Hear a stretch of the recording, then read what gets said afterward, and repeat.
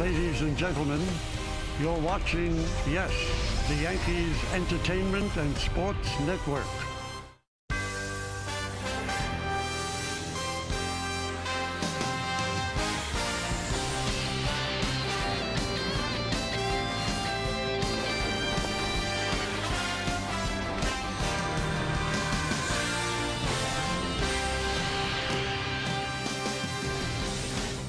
It's a little windy and it's a little chilly here in Florida tonight, but we have a breath of spring for you, and it's called baseball. As tonight, the Yes Network presents New York Yankees baseball. It'll be the Minnesota Twins against the New York Yankees here at beautiful Steinbrenner Field here in Tampa, Florida. Hi, everybody. Ken Singleton along with David Cohn. Well, the Yankees have been playing some very good baseball here in spring training. They're 11-5, and the bats are starting to heat up. Giancarlo Stanton has homered in the last few ball games, and so is Aaron Judge, who hit one yesterday in Jupiter. But now, let's talk pitching. We'll look at tonight's pitching matchup, which is brought to you by Fios by Verizon. Streaming is only as good as your internet, so get the best internet on the 100% fiber optic network, getfios.com. For the Yankees, it's going to be Masahiro Tanaka getting the start tonight, and a former Yankee will be on the mound for the Twins, and it's going to be Phil Hughes. So Tanaka, David, gotten off to a slow start this spring, but he was nails towards the end of last year. Well, he really was. You know, he was great in spring training last year, got off to a slow start, so maybe he can reverse that this year. But down the stretch, Tanaka was great. He was every bit of the ace that the Yankees need him to be, especially in the postseason. Obviously, the key with Tanaka is down, down, down with this location. The splitter and slider combination can be devastating. The Yankees need Tanaka this year to be who he is, and keeping the ball in the ballpark is going to be a big key for Masahiro Tanaka. So sit back and relax, everybody. We've got Yankee baseball coming up. Lineups, first pitch, baseball coming up next, right here on Yes. The Honda Dream Garage Spring Event, where you can get a great deal on a Honda. By the New York Lottery, get out here and play. And by Cadillac, visit your Tri-State Cadillac dealer or CadillacTristate.com to learn more about our attractive lease and finance offers. As we mentioned, a little chilly here tonight in Florida. Temperature maybe getting down into the low 60s or 50s. I know back north you're wishing you had those sort of temperatures, but it's been windy all day, and I wonder if that's going to affect the baseballs hitting the air tonight, pop-ups or fly balls. We're just about ready to get underway. Masahiro Tanaka has finished his warm-up tosses, and the first batter of the ball game is going to be Byron Buxton, the speedy Byron Buxton, leading off for the Minnesota Twins. And it's time to play baseball. First pitch is dropped in there for a call strike. The home plate umpire is Marty Foster. That was his call. Here's the numbers on Tanaka. 2017 season. 13-12 with a 4.74 ERA. 35 home runs allowed. Next pitch is hit on the ground foul, and Buxton is in the hole. No balls and 2 strikes. I'll give you a little scouting report on Masahiro Tanaka, and he did finish strong last year. He was the ace down the stretch, especially strong in postseason. And then keeping it in the ballpark. He gave up 35 home runs, we just noted. In 2016, just 22. Did Buxton chase? Yes, he did, says Foster. And Byron Buxton, 3 pitches, and he's gone. Let's check out the rest of the Twins starting lineup. Their manager, Paul Molitor, made this lineup out. It's just saw Buxton. Eric Ibar, the veteran, will be at third base. Max Kepler will be in right field, followed by Kenny Vargas at first base. Robbie Grossman will be in left field. Bobby Wilson doing the catching. Nick Gordon will be at second base. Gregorio Petit will be playing shortstop. And Jordan Pacheco will be the designated hitter, and he'll be batting ninth. Here is the veteran Eric Ibar, switch hitter. Takes the first. No, he doesn't take. He swings and misses for strike 1.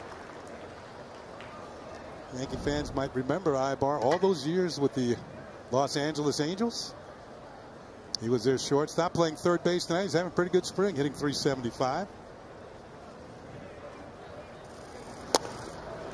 Looked like the splitter. Another swing and a miss, and it's no balls and 2 strikes.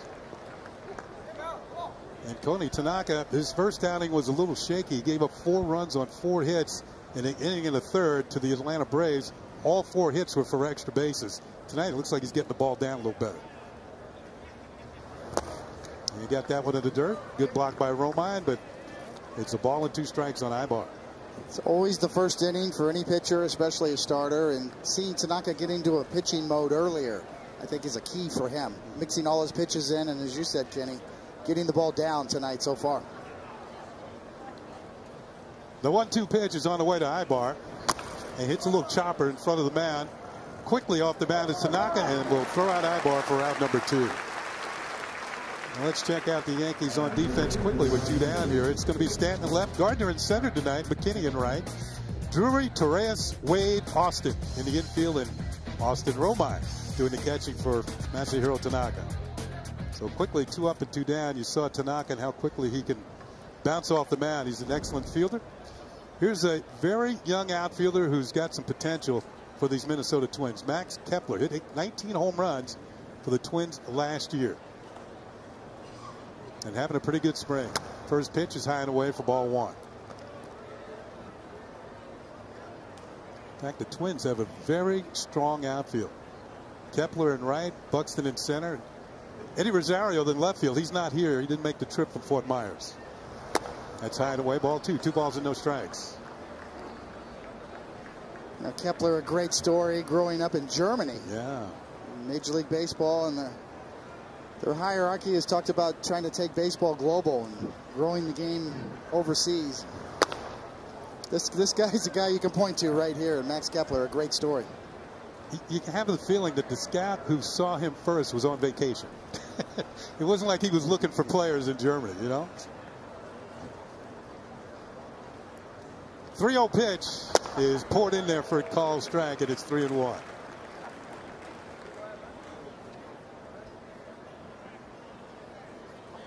Kepler has speed, he's got power, and he's a solid defender in right field. Tanaka's 3-1 pitch is on the way. Breaking ball drops in there for a strike neatly, and it's 3-2. So Tanaka trying to fight back from a 3-0 count. 2 outs, nobody on. We're just underway, and here comes the payoff pitch to Max Kepler. And it's a little chopper foul, and the at-bat will continue.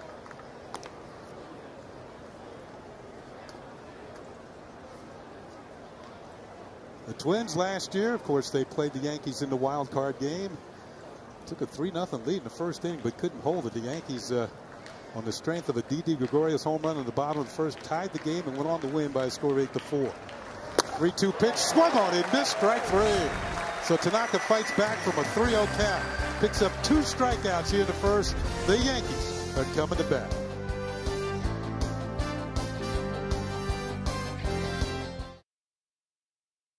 Giancarlo Stanton will be in left field. Greg Bird, the DH this evening. He will be batting third. Brandon Drury, the cleanup hitter, will be at third. Tyler Austin will be the first baseman, batting fifth. Billy McKinney's had a good spring, 4 home runs. He'll be in right field. Austin Romine doing the catching. Ronald Torres will be the shortstop and batting ninth. At second base will be Tyler Wade for Aaron Boone. And here is the Yankees' old friend, Phil Hughes. You see on the spring so far, trying to work his way back into contention. Not sure if he's going to be a starter or reliever. Probably ticketed for the bullpen this year. Little scouting report, really was a lost season for him last year. Had some shoulder issues, and then his second thoracic outlet syndrome surgery, which is no joke. And as we just mentioned, you know, what is his role? And maybe back to the bullpen like he was for the Yankees in 2009. First pitch to Brett Gardner is in there for a call strike. Of course, Phil Hughes known for throwing strikes. He also had the right bicep tendonitis last year to put him on the DL. There's Gardner's spring. Pretty good. 3-13. And that pitch is in there for a strike, and it's 0-2. Hughes, a former #1 draft pick of the Yankees back in 2004. And as David said, you know, he's worked both as a starter and a reliever for the Yankees, and it looks like that's going to be his role with the Minnesota Twins as well. Off-speed pitch, I should say fastball up high for a ball, 1-2. The Twins just made a signing for their rotation. Lance Lynn, the former Cardinal. Looks like the Twins are going to have pretty good rotation. Next pitch, check swing. Did he go? No, says Laz Diaz, who's at third base tonight. Laz sporting the spectacles at third. That used to be a no-no for umpires. They didn't wear glasses. Yeah. Of course, a lot of the fans in the stands would offer them the glasses to wear. 2 balls and 2 strikes on Gardner. And that is called strike 3. Gardner's rung up by Marty Foster. Let's check out the rest of the Twins on defense. It's going to be Grossman in left, Buxton in center, Kepler in right, Ibar, Petit, Gordon, and Vargas in the infield. Bobby Wilson doing the catching for Phil Hughes. Here's Giancarlo Stanton. Batting in the second spot tonight. Aaron Judge not in the lineup. Pitch to Stanton is outside, ball 1. Judge played yesterday over in Jupiter. The Yankees lost to the Marlins, but Judge hit his first home run of the spring. And from what I understand, it was headed this way. Next pitch, good swing, and he fouled it straight back. 1 ball and 1 strike. There is Aaron, and I'll tell you, he and Stanton and Sanchez put on a show in spring training. I should say in batting practice.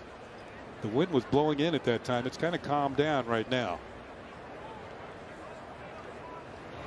Swing and a miss, and it's a ball and 2 strikes. 90-mile-an-hour fastball from Hughes. David, you mentioned that year that Hughes had out of the bullpen in 2009. Of course, the Yankees went on to win the World Series that year, and Hughes was spectacular out of the bullpen. The 1-2 pitch. Off-speed pitch hit hard on the ground. It's Gordon making the throw to first base, and that's out number 2. Stanton hit that on the nose. So that play goes 4-3 as the Twins had to shift on against Stanton. Ball makes a different sound when it hits his bat. Well, yeah, you could hear it all throughout the ballpark. Right into the shift, though. And you are right about Phil Hughes. The Yankees do not win the World Series in 2009 without Phil Hughes and his contributions in the bullpen that year. Absolutely dynamite. His first stint in the bullpen, really.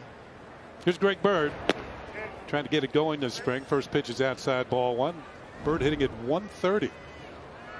Sort of like doing a complete 180 from what he did last year in spring training when he hit 8 home runs. But I'll tell you what, in a few weeks from now, nobody will remember what you did in spring training.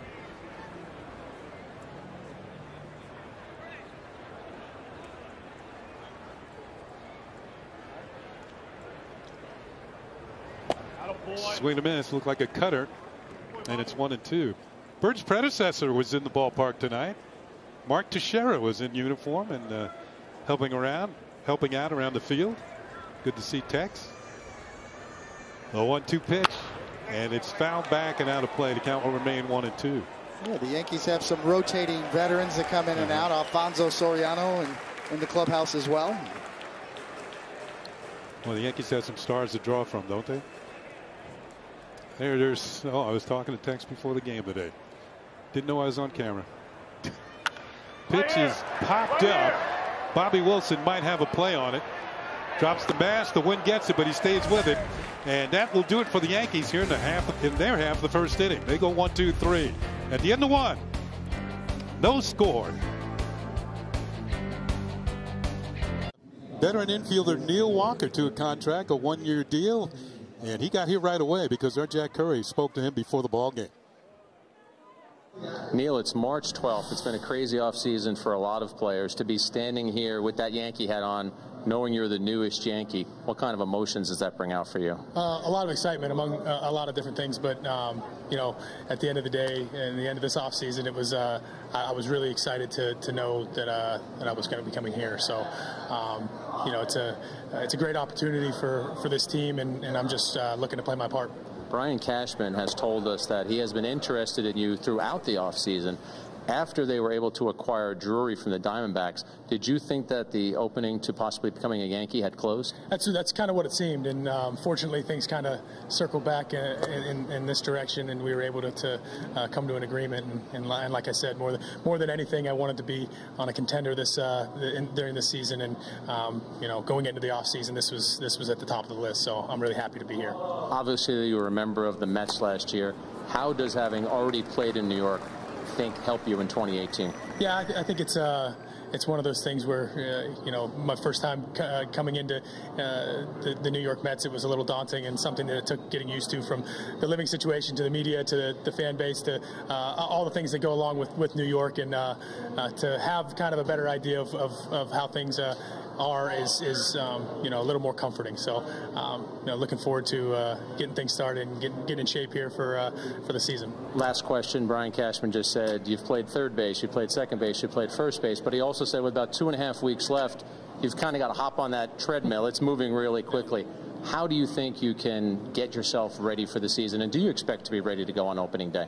Yeah, I do. And fortunately, I was able to attend the camp in Sarasota for a couple weeks and kind of just keep things moving and keep the arm in shape, keep the legs in shape, and those type of things. So, you know, the game speed stuff is going to be the most important thing, and the thing that kind of always seems to come last. But for the most part, I'm going to do as much as I can to stand in on bullpens and things like that, and we get some at bats over the minor league side, and then jump into games when I feel ready.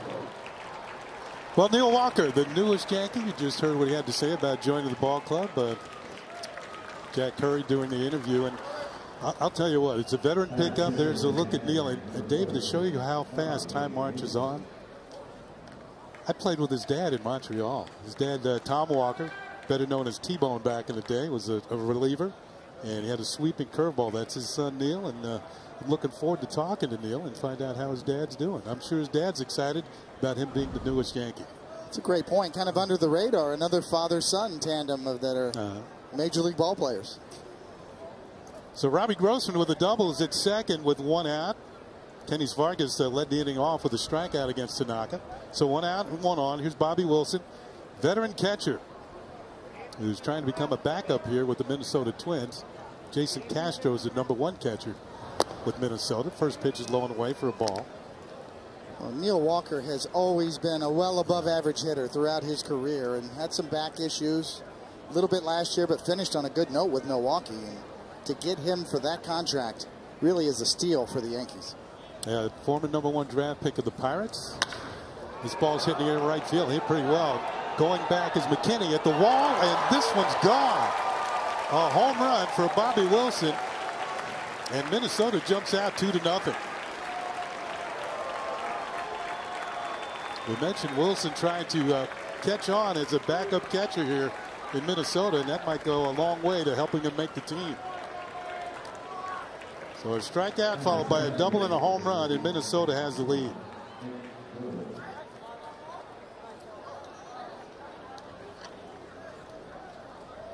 So congratulations all around in the Minnesota dugout. And that'll bring up Nick Gordon, the second baseman. Pitch is fouled off. And if you have a feeling that if we're going to take a look at the home run again. Like a fastball away, a little bit up. And of course the dimensions here at Steinbrenner Field are the same as they are in New York. And that is a porch job. Nick Gordon takes a pitch high for a ball. Let's check out Tanaka's reaction. Yeah, this was the bugaboo for him last year. He's given up 6 hits this spring, all of them for extra bases. 4 doubles and 2 home runs. This ball, well, there's the first single, as Nick Gordon has a base hit. So the Twins, double, home run, and single, and Nick Gordon's at first, former #1 draft pick. And if he reminds you of D. Gordon, the former Miami Marlin and now Seattle Mariners, there's a good reason. He's D's younger brother, and both of them are the sons of, Flash Gordon. Tom Gordon, who Mariano Rivera once said he was the best setup man he ever had. Certainly one of the best curveballs I've ever seen. Yeah, he had a snapdragon. He really did. He was a good one for a long time. And Nick Gordon has got some talent, along with a lot of these other Minnesota Twins that are young and on the come, ready to establish themselves. Here's former Yankee Gregorio Petit, hitting 150 this spring with a home run. In the dirt, it breaks off of Romine's glove, and Gordon's going to move down to second base on the wild pitch. No, year in and year out, Tanaka's among the league leaders because he keeps everything down and has a lot on it. Difficult pitcher to catch. This is a slider that goes down, and you can see the ricochet as Romine tries to get over there, but it's just a little too wide.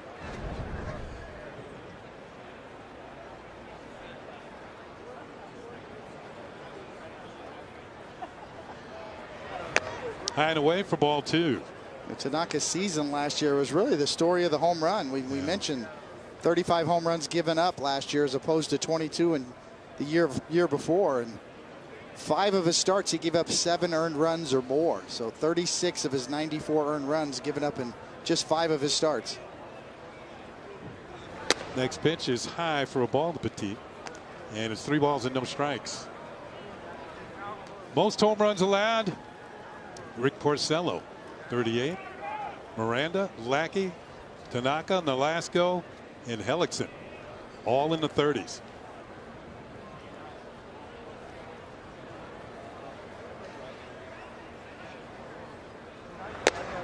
Next pitch is outside for ball 4. And there are 2 men on with 1 out. You know, I'm thinking former Twin Bert Blyleven gave up a lot of home. I think he gave up 50 in 1 year and 97 in 2 years. And he's in the Hall of Fame. So I bet you all 97 were solos. One of the best curveballs in the history of the game. But yes, a lot of those home runs were off fastballs. Here's Jordan Pacheco, the number 9 hitter and the designated hitter for the Twins tonight. And he takes a pitch outside for ball 1. Pacheco, he's a catcher by trade. This is what he did last year. He was in independent league. He was out on Long Island. Now getting a chance in the Twins organization.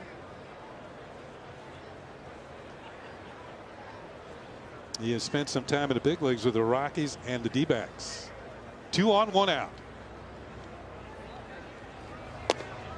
That is in there for a call strike. 1-1. Tanaka sharp in the first inning, not so much here in the second.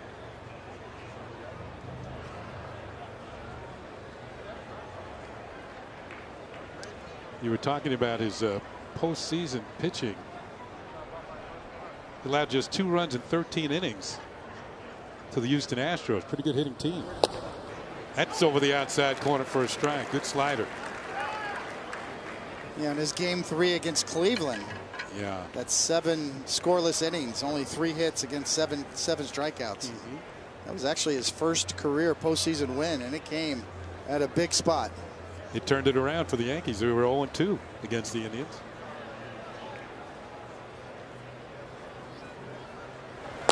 Check swing. Did he go? No. 2 balls and 2 strikes. And if I recall, after the game, through his translator, Tanaka said, we're going to win tomorrow night, and then we're going to go to Cleveland and take care of business. Now, I don't know how you say that in Japanese, but it translated to taking care of business, which the Yankees did.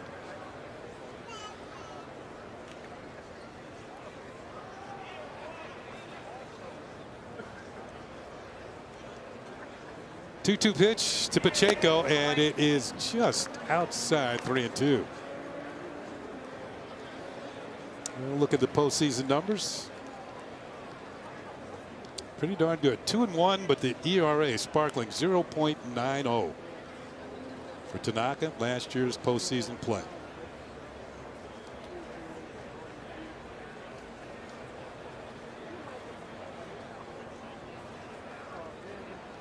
Runners don't go. The 3-2 pitch is ball 4. No, wait a minute. They check it first, and they say that Pacheco went around. First base umpire Eric Cooper rings him up. Paul Molitor does not agree. So instead of the bases loaded and 1 out, there's still 2 on, and now there's 2 outs. Well, you be the judge. No, we already have one of those. To me, that's close, but I don't think he went around. And I'm a pitcher, and I got to agree with you. So that will go as Tanaka's 4th strikeout. And back to the top of the order, and Byron Buxton.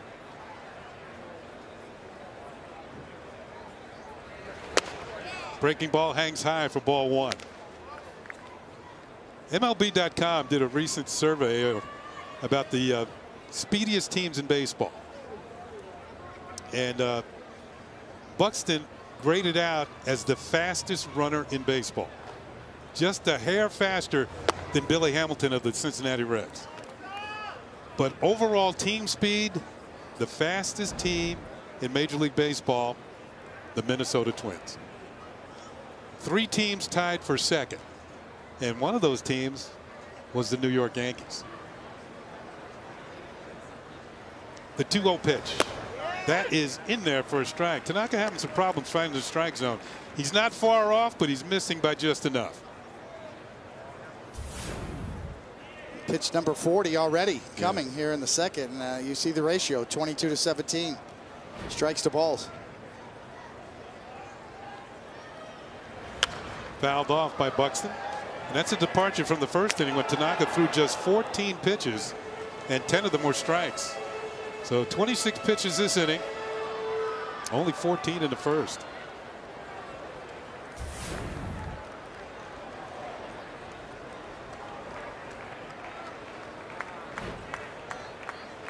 Two balls, 2 strikes, 2 outs, and 2 on. And the count is full, 3-2, and the runners will be going.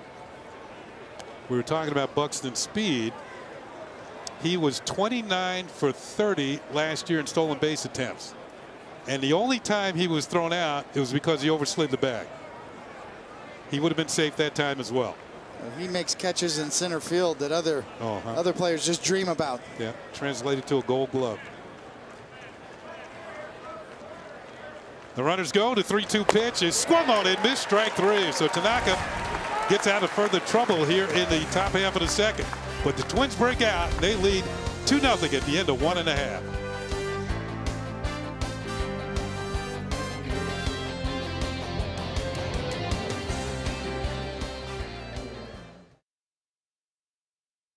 MLB.tv. Watch select spring training games live on your favorite supported devices. Blackouts and other restrictions apply for regular season games. Visit MLB.tv for details. Yeah, that is a special app. That pitch is in there for a call strike. That's how I scout the other teams. Well, it is amazing. You can watch anywhere, anyhow now. I mean, I'm riding the train, just whip out your phone. Here's Brandon Drury. And he'll take a pitch in there for a call strike. Drury hitting .304 this spring. 1 home run that came over in Clearwater against the Phillies. And 3 runs batted in.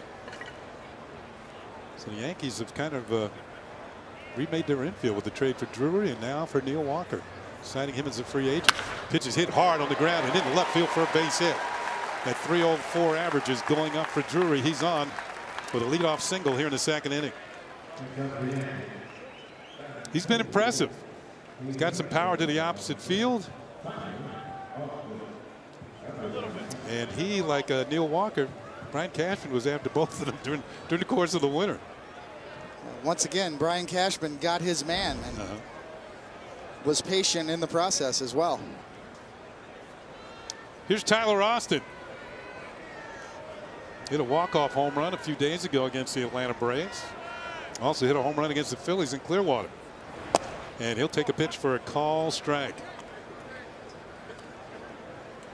2 home runs, 4 runs batted in for Austin this spring.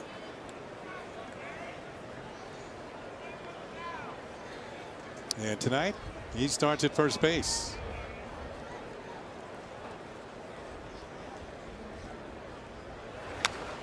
Big swing, fouls it straight back, and it's 0-2. Phil Hughes does not mess around, throws a lot of strikes. Here's a look at what could be the Yankees defense as they move along this season. Gardner in left, Hicks in center, Judge in right, Drury, Gregorius, Walker, Bird in the infield, Sanchez catching, and the designated hitter Giancarlo Stanton, although we could fit Stanton somewhere in the outfield and somebody else would DH that day. Next pitch to Austin is high for a ball, 1-2. Well, seemingly over the last 6 weeks, the Yankees now have incredible depth on the infield after starting spring with possibly 2 rookies at second and third. Now have 2 veterans, and all the rookies will provide depth and continue to get an opportunity to develop.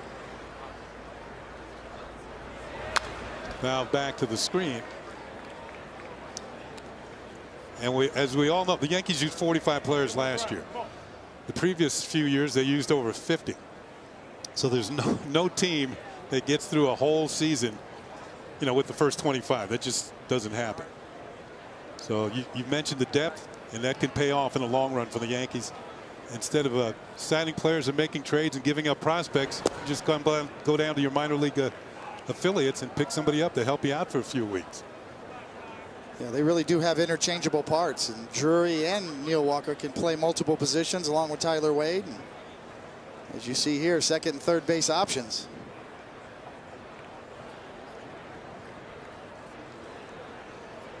That 2-2 pitch is high, ball 3, 3-2.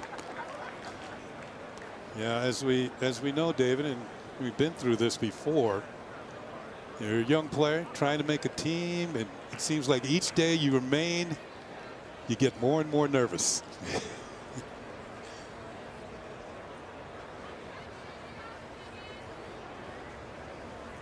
Drury's not going. The 3-2 pitch on the ground to the right side, and Gordon comes up with it, ranging far to his left, and throws out Austin for the out. Nice play by Nick Gordon, with the Twins signed as a shortstop. So he's got some range, and he made a nice play there. Yeah, ranging, and then their transition up, pop up in the throw. Man, he looks a lot like D, huh? He really does, and he made that play look easy, and it was not. Well, D is now the center fielder for the Seattle Mariners, because the Mariners already have a second baseman, Robinson Cano. So when they got him from the Marlins, they said, you're going to play center field. Here's Billy McKinney. He's having himself a good spring. Hits the ball slowly towards second. Gordon's going to be tried again, and he'll throw out McKinney for out number 2. On the play, Drury will move over to third base.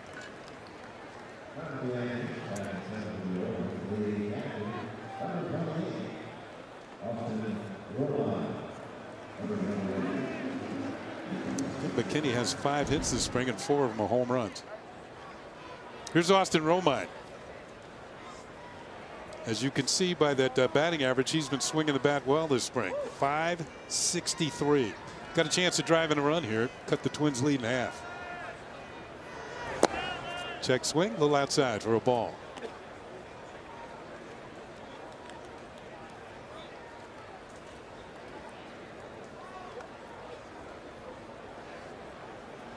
Romine very adept at hitting ball to the opposite field. The Twins in the outfield play him that way.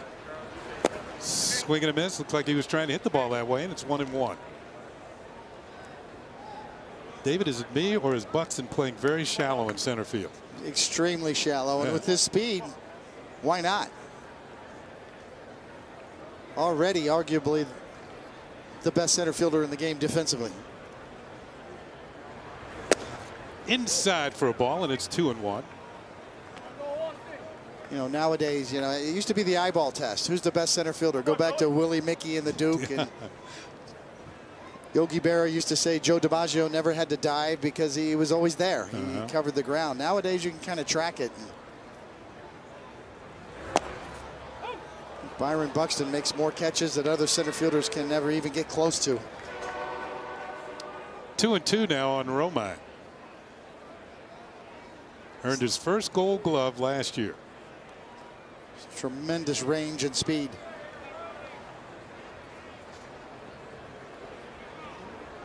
Runner on third with 2 outs for the Yankees.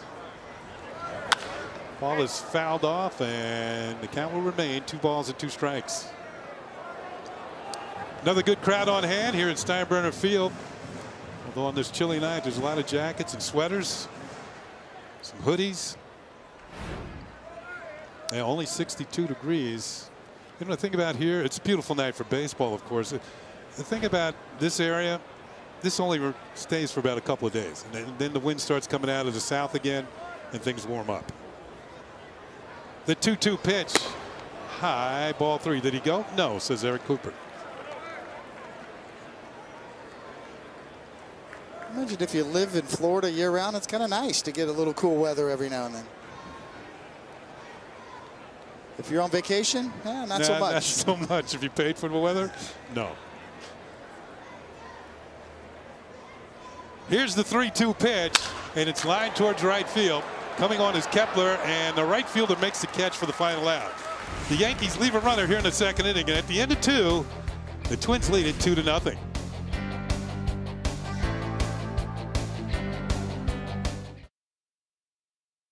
Brought to you in part by your local Volvo dealers and by Lexus. Experience the 2018 Lexus with all-wheel drive. Experience amazing at your Lexus dealers. And all bundled up tonight. I like that Yankee skull cap there. That works out. That'll do the job tonight. As the sun goes down here in West Central Florida, not too far from the Gulf of Mexico, where you see brilliant sunsets. And pitch to Ibar is in there for a call strike from Masahiro Tanaka. Five strikeouts for Masahiro tonight, all swinging.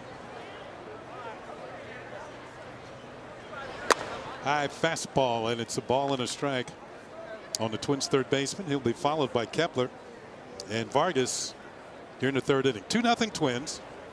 Their runs coming on a 2-run home run by their catcher, Bobby Wilson. Ball hit on the ground to second.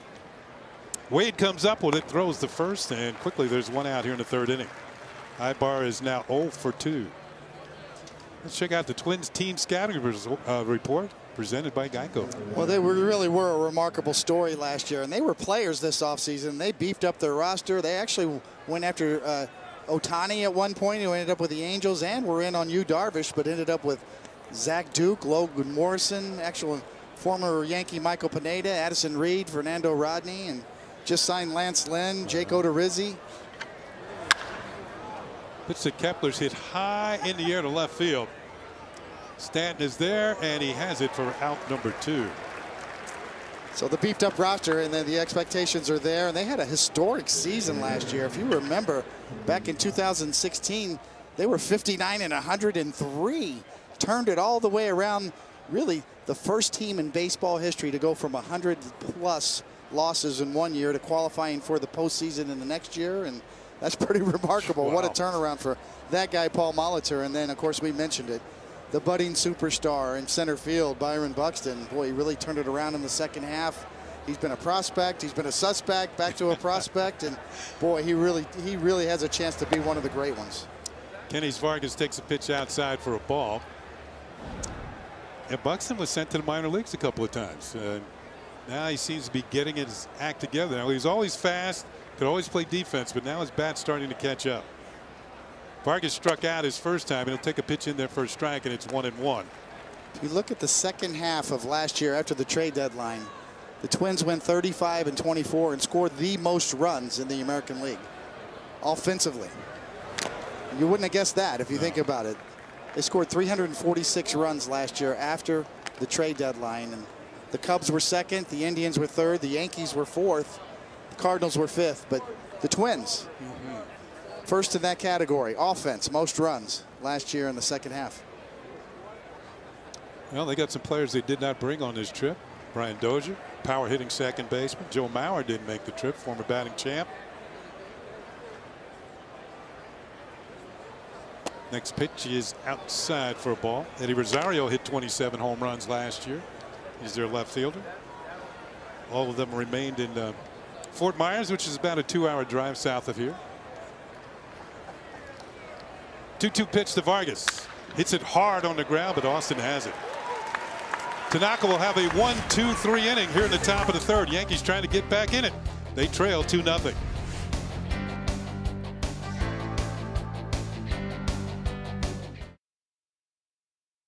The third inning, the Twins are on top 2-0. Ronald Torreyes will lead it off for the Yankees. Torreyes putting up some good numbers this spring, hitting .316, driven in 3 runs. And he'll take a pitch inside for Phil Hughes for ball 1. Hughes going into his third inning of work has allowed the Yankees just 1 hit and 1 base run.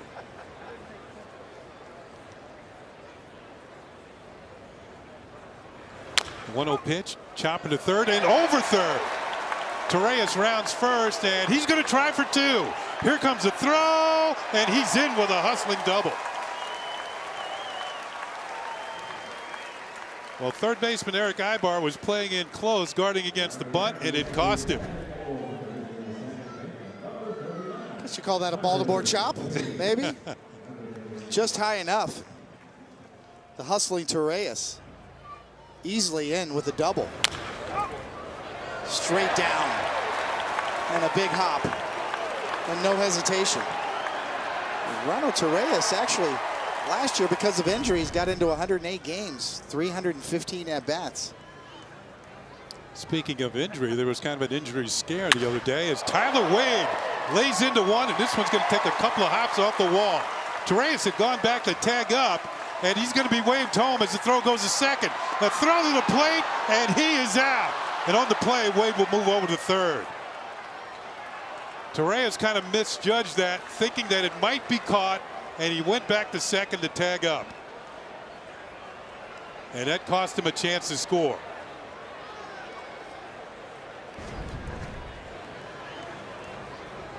Well, you are exactly right, Kenny, and a little bit of an overread for Torreyes. At this point, probably should have aborted. Phil Nevin, the third base coach, is waving him home, and he really had no chance.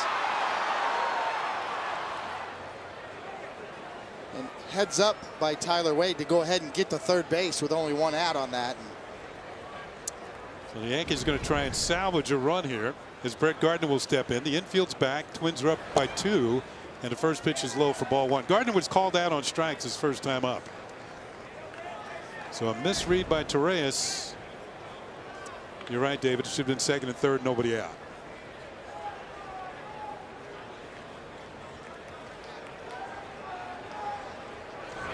Ball's hit hard but foul at the very least. Yes, it was a mistake all the way around. On the bases and at third base on the read. Good to see Tyler Wade swing the bat after that scare the other day when he rolled his wrist. No ill effects at all. Really laced that double. Turned on it. You hated to think the worst when it happened, but we've seen that before. And other players come back not so lucky. Pitches outside for a ball.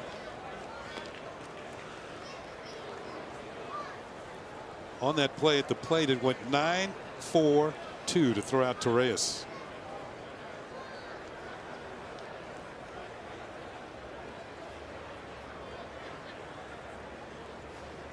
Wade with the lead at third, and this ball is popped up.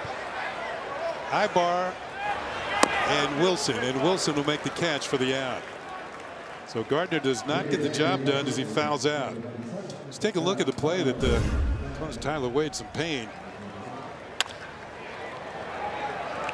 But just his initial reaction right there, you can't help but think the worst when you see a player react like that right away.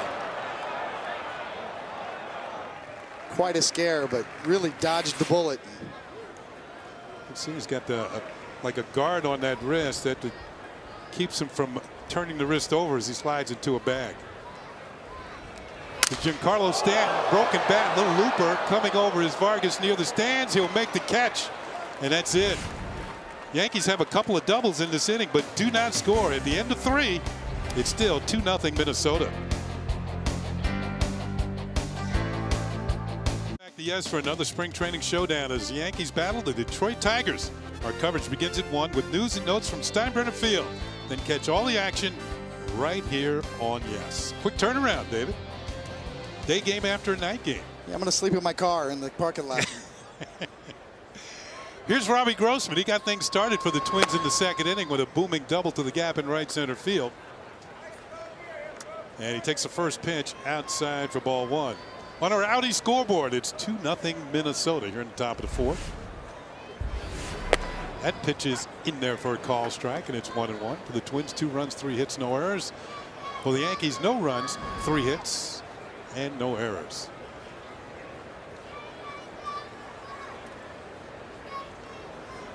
One pitch, and Grossman has his second hit of the ball game. Solid single into center field. He's hit the ball hard twice. And he has half the Twins' hits. Yes, he has been all over it tonight. You know, we mentioned with Tanaka last year kind of the tale of 2 years and finished on a good note. He won 5 consecutive starts in April and then lost 5 consecutive starts in May, and just a third Yankees pitcher since 1913 to do so. Well, you know what they say, that's life. Riding high in April, shot down in May. There it is. Here's Bobby Wilson. Hit a 2-run homer. And he hits one hard. Good stop by Drew. He caught it on. Did he catch it on the fly? Laz Diaz says no. I'll tell you what, during the season, that would be replayed. Laz Diaz said he caught it on the short hop. Now, an indication for me is Drury came up and threw over the first base right away. He didn't even think about second. This kind of tells me he caught it on the fly. And I still believe it after seeing that replay. Well, you're right. You said it, Kenny. I mean, just his reaction, immediately wheeling and throwing to first for the double play. You know, that was caught. And you're right. It would be replayed in the regular season. Hard for the third base umpire to get an angle on that. Yeah, because his back was the back was turned by Drury, and he couldn't see the catch. But Laz Diaz is at second. He's the one who made the call. So a runner on second with one out. That play goes 5-3. And here's Nick Gordon, who had a base hit. He got as far as second on a wild pitch. Fake on a pickoff throw to second, no play. You know, I mentioned that consecutive win streak and loss streak just to finish that point. Bob Turley did it in 1955 and Bullet Joe Bush in 1924. But Tanaka's the only one to do it back to back. Win 5 in a row and then lose 5 in a row in the same season, back to back. So that's kind of the way his season went last year, right? Yeah. Ended up 13-12. Got over the 500 mark. 1-0 to Nick Gordon.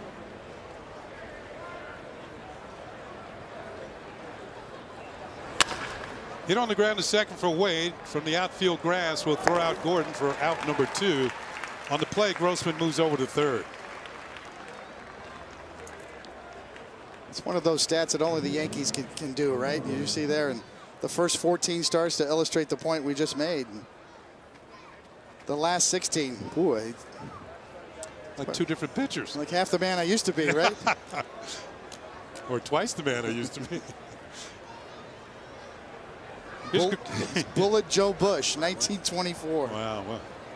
The Yankees are one of the franchises you could come up with stuff like that with. Of course, that was pre-yes. Here's Gregorio Petit. And he goes around too far on a pitch out of the strike zone into strike 1. Petit drew a walk in the second inning.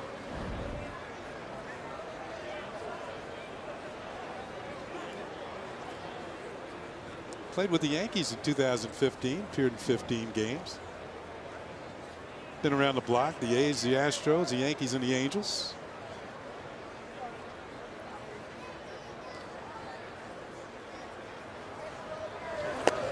Another off-speed pitch and another swing and a miss, and it's 0-2.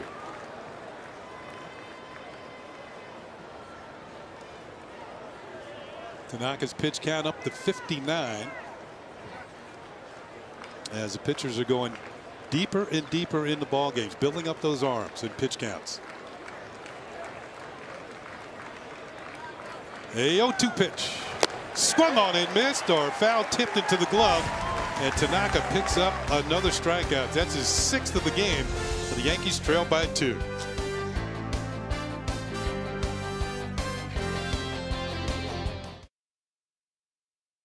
As the Yankees hit in the bottom of the 4th inning.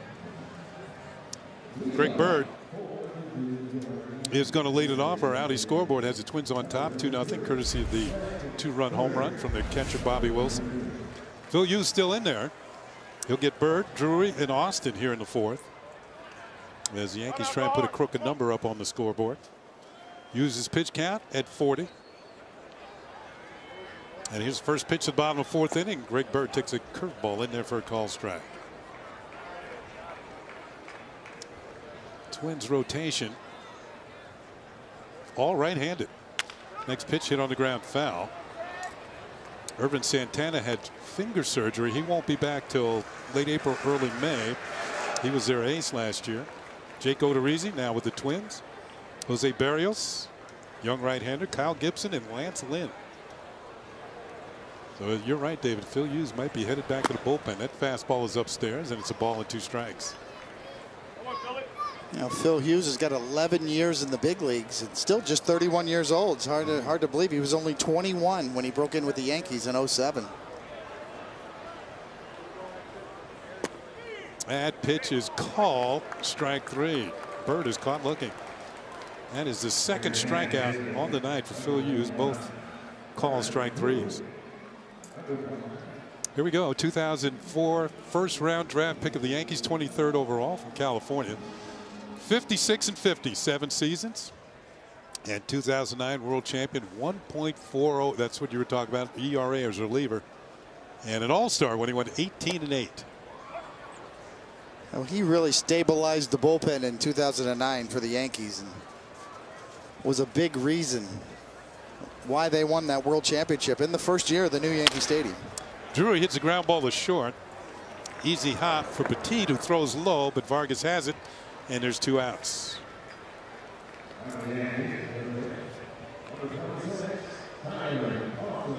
So 2 up and 2 down for the Yankees here in the 4th inning. Going to bring up Tyler Austin. Austin was thrown out on a nice play by Nick Gordon at second base. And Phil Hughes has been impressive here tonight. A different style for Hughes and mixing all of his pitches. Lots of changeups, curveballs. And hitting the corners as well, like he did with that pitch. Fastball over the corner for a call strike. There is the new pitching coach for the Minnesota Twins, Garvin Alston. This ball is hit well to center field. Buxton going back, still going back. This one is gone. A home run for Tyler Austin, and it's now a 2-1 ball game. That ball was drilled. Austin's 3rd home run of the spring. And all of them in about that same area. No cheapies out there. As Tyler Austin shows you the type of pop that he has.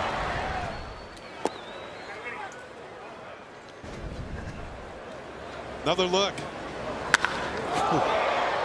The crack in the back should tell you that Buxton's not going to catch this one. Here's Billy McKinney, who swings and misses, and it's 0-2 on the Yankee right fielder. So Tyler Austin showing some power here at Steinbrenner Field. Gets congratulations from Aaron Judge, who shows power everywhere. That pitch is high for a ball, and it's 1-2. McKinney grounded out to second his first time.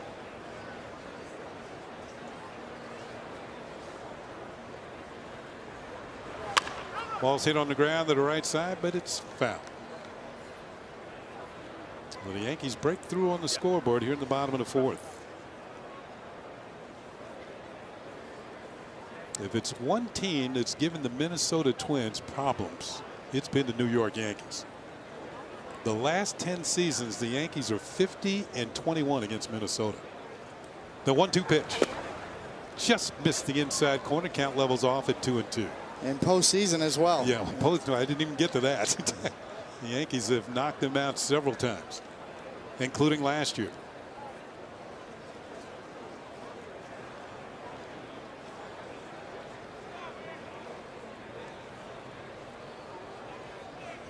McKinney steps out. Hughes took his time getting the sign from Wilson. Wilson said, well, let's do it all over again. Now he's ready. 2-2 pitch.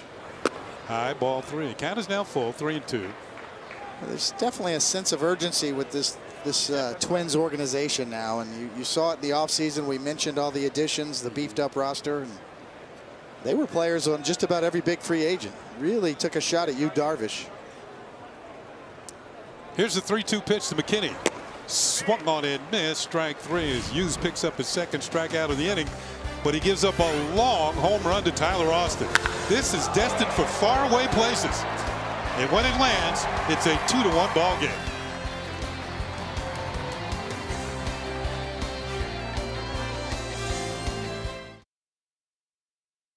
Feel it's a 2-1 ball game. The Twins on top, but barely. And joining us here in the 5th inning, as he usually does, manager Aaron Boone. Thanks for being with us, Aaron. Hey guys, a little chilly tonight. Yeah, it is. I noticed a lot of jackets. You look around the stands, and the fans are all bundled up as well.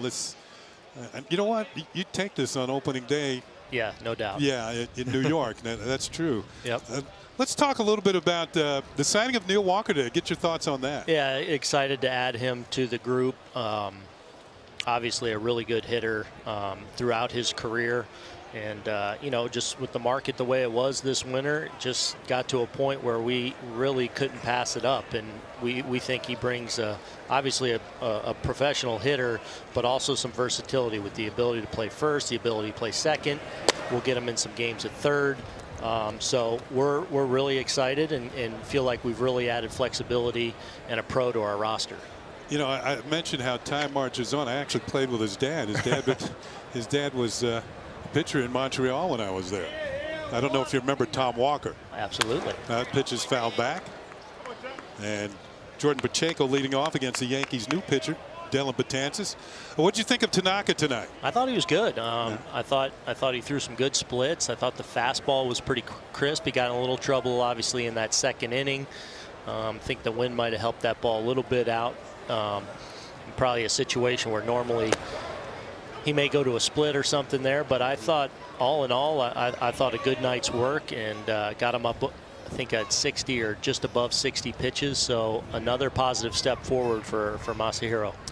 We saw the power of Austin, but you're starting to see the power of the likes of Stanton and Judge. You know, we weren't in Jupiter yesterday, but from what I understand, Judge hit a bomb. He did, and you know, I think he actually just missed it, and it still went on the walkway out in Jupiter there on their offices up there. Yeah, I think his work has been really good. Talking about Aaron and his timing's getting better and better, and you know, yesterday was his first back-to-back game, so that was a positive step, and Giancarlo squared up a number of balls already this spring. Speaking of a positive step, a strikeout for Betances, the first hitter he faces. Pacheco's down, and now back to the top of the order.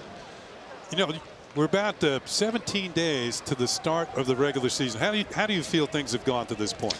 You know what? I think really well. I think I'm really excited about the work of our starting pitchers. I think they're in a good place. You know, with all their sides, their sim games, the work they've gotten in games have been good. You know, our bullpen, knock on wood's healthy and getting the proper work in, and I think the roster's starting to shake out, and here these last couple of weeks now we'll really start to build up our regulars, and you'll start to see them obviously going more back-to-back games, deeper into games, and start to see more of our team really start to take shape here. Yeah, Aaron, you know, I obviously looking at the bench, you know, nowadays obviously the rosters are, you know, geared towards the extra guys in the bullpen. You've got so many options now. Adam Lynn, you know, Tyler Wade, Torreyes. You know, how do you see the bench shaking down? Would you see a guy like Wade?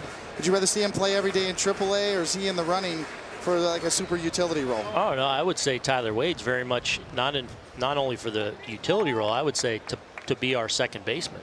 You know, I don't think the signing of Neil Walker doesn't change how we look at Tyler. We think he's shown really well. We think he brings an element to our team that's special. We think just adding Neil to the mix just gives us better matchup capabilities on a nightly basis. But Tyler Wade is very much in that mix. Well, Betances is showing well tonight. Faces two hitters and strikes them both out. And Aaron, we want to thank you as we go to commercial. Thanks, guys. Keep the line moving. Yes. Take care.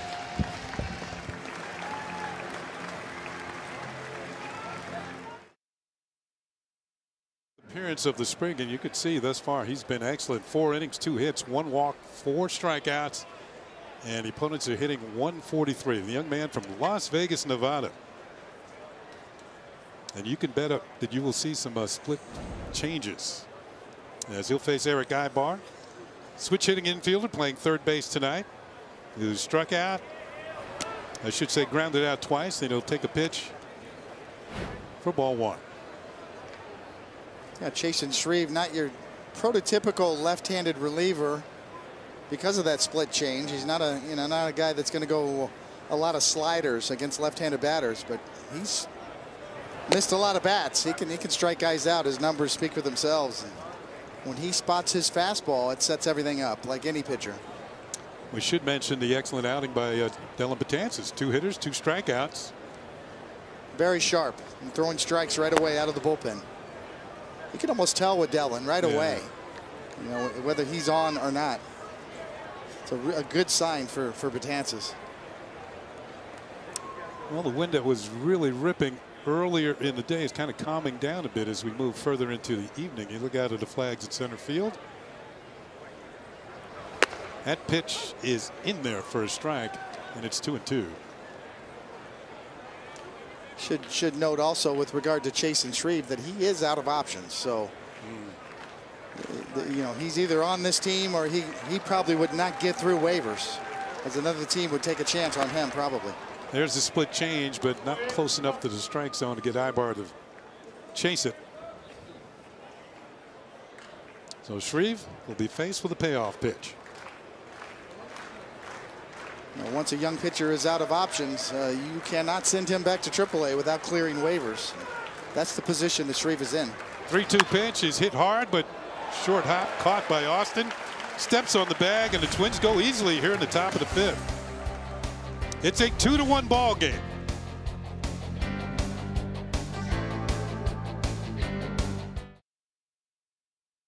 Yes, the Brooklyn Nets clash with DeMar DeRozan and the red-hot Toronto Raptors. Coverage tips off at 7. Watch the Nets on Yes and streaming live on Fox Sports Go. The Raptors are currently the top team in the Eastern Conference. Dwayne Casey has them on the move. Very entertaining basketball team. Here's a look at the flags atop the stadium here at Steinbrenner Field.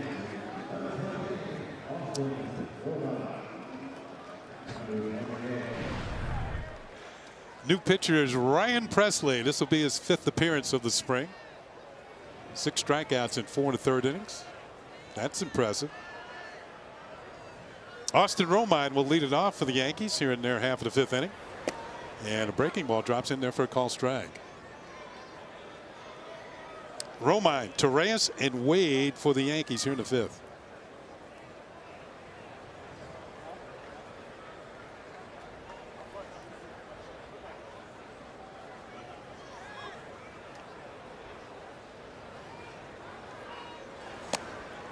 Sharp breaking ball, and that's swung on to miss, strike 2.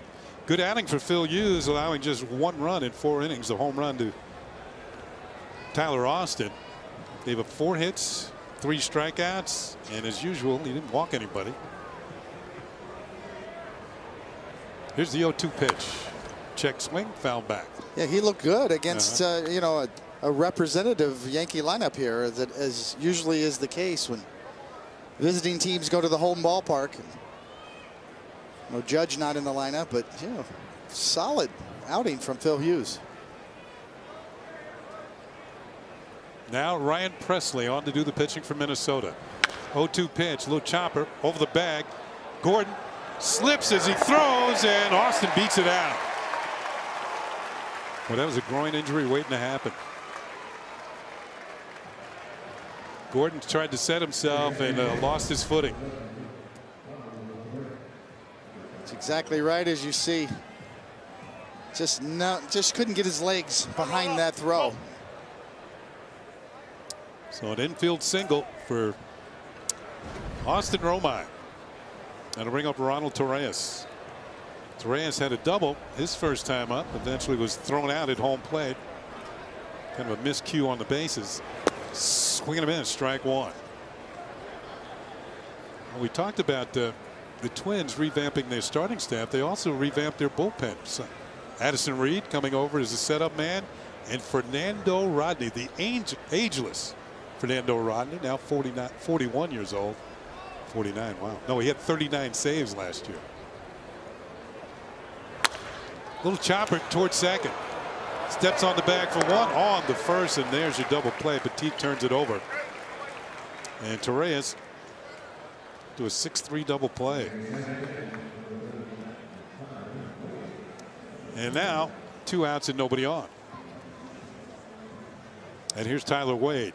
He laced the double off the right field corner. Off the wall in the right field corner. Jumped on the first pitch.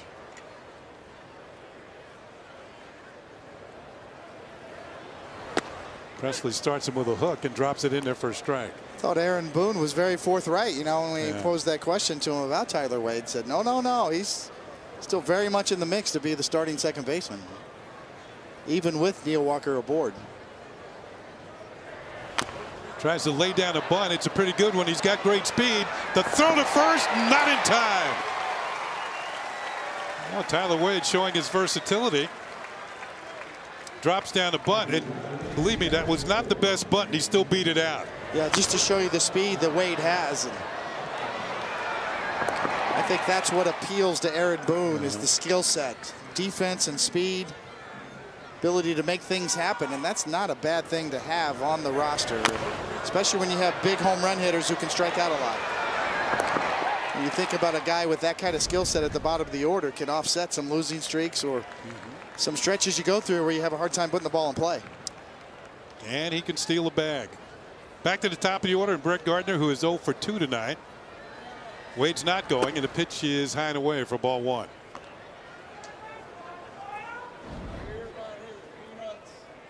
With 2 outs, you got to figure that maybe Mr. Wade will be taking off for second base. Here's a test for Bobby Wilson, the catcher. You know, he's trying to make this team. Can he throw Wade out if he decides to go?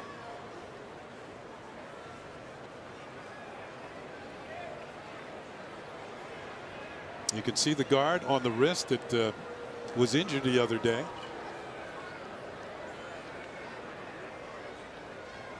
Good lead over at first base for Wade.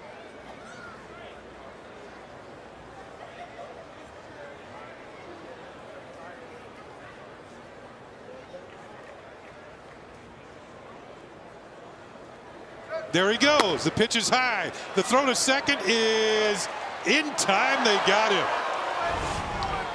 Quick tag by Petit, and Wade is thrown out. And that will end it for the Yankees here in the 5th inning. They picked up a couple of hits, but no runs. It's on to the 6th, and it's still a 2-1 game. Telecast is presented by the authority of the New York Yankees. It may not be reproduced or retransmitted in any form, and the accounts and descriptions of this game may not be disseminated without the express written consent of the New York Yankees. We move to the 6th inning. New pitcher for the Yankees, Domingo Germán, who's been very impressive this spring. And the first pitch to Kepler is fouled back off the screen. 10 strikeouts in 7 2/3 innings. Maybe a few too many walks with 4, but he's got impressive stuff. Good arm. Ball hit on the ground to second for Wade. A Sunday hop a day late, and he's thrown out. 1 down.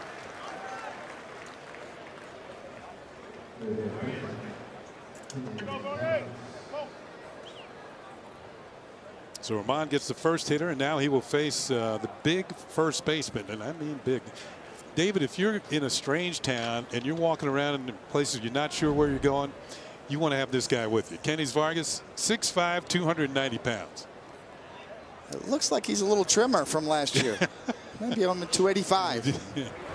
Swing at a pitch in the dirt, and strike 1. In batting practice, he hit one over the batter's eye in center field. That is a long way into the night right now. The 0-1 pitch. A little chopper off the end of the bat. He's in the hole. No balls and 2 strikes.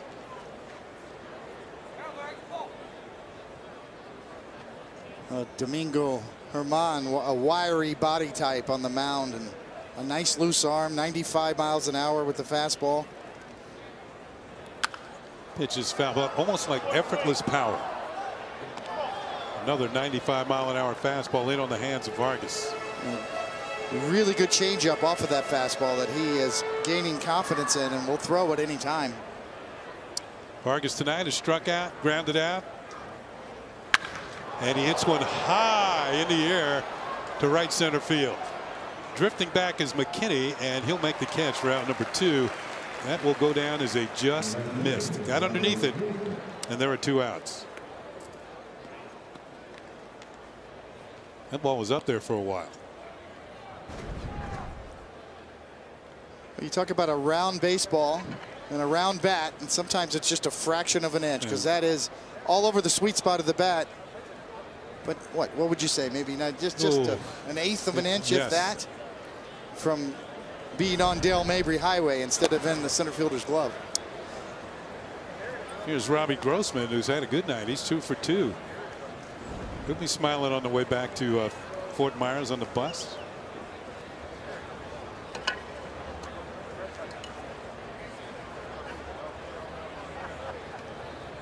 Yankee pitchers have retired 8 in a row. That pitch is in there for a strike, and it's 0-2.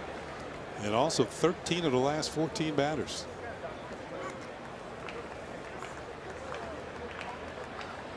The 0-2 pitch.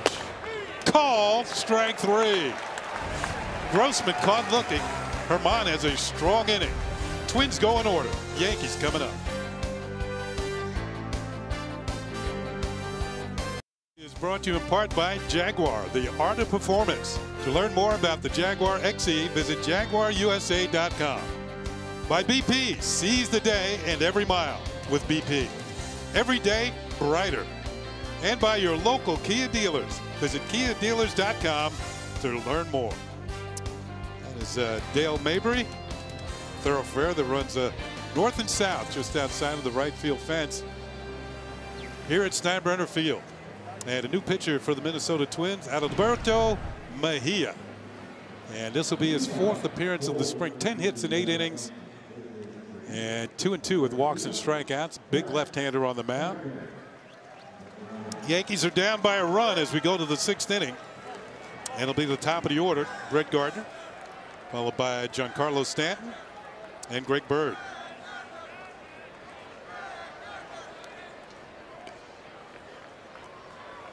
And there's a new catcher in the ball game for the Minnesota Twins. Williams Astudillo doing the catching. So a new battery for Minnesota as we go to the 6th inning. And the first pitch to Gardner hits the outside corner for a call strike. Gardner working on an 0 for 2 night. Struck out looking and fouled out to the catcher. Call, strike 2, 0-2. See, Mejia actually for the Twins last year got 21 starts, part of the rotation. Probably more looking at a bullpen spot this year.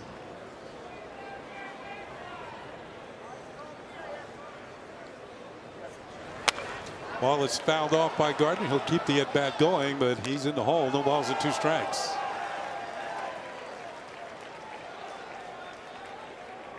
There's the new catcher, Astudillo.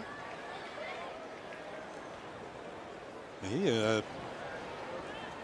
casts a big shadow out there on the mound.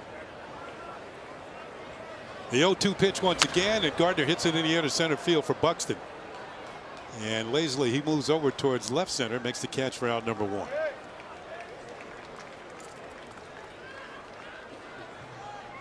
How does Mejia go there? 6'1"? 6'3",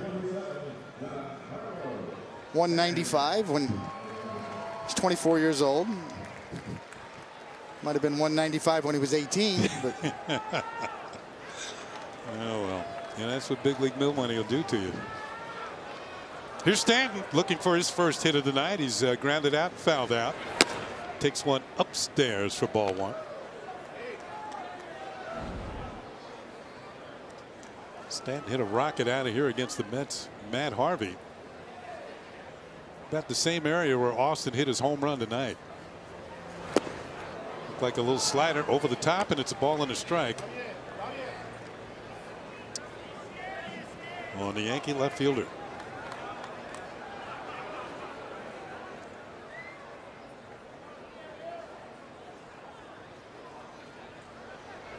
Swing and a miss. Looked like a fastball, and it's 1-2.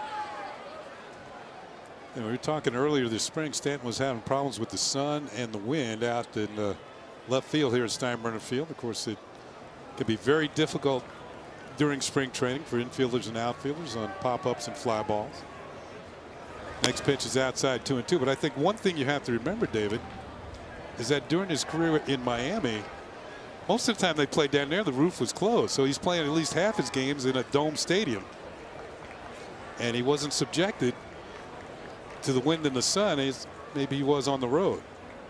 And plus getting used to a new position in left field as opposed to playing right field for Miami. Pitch is hit hard.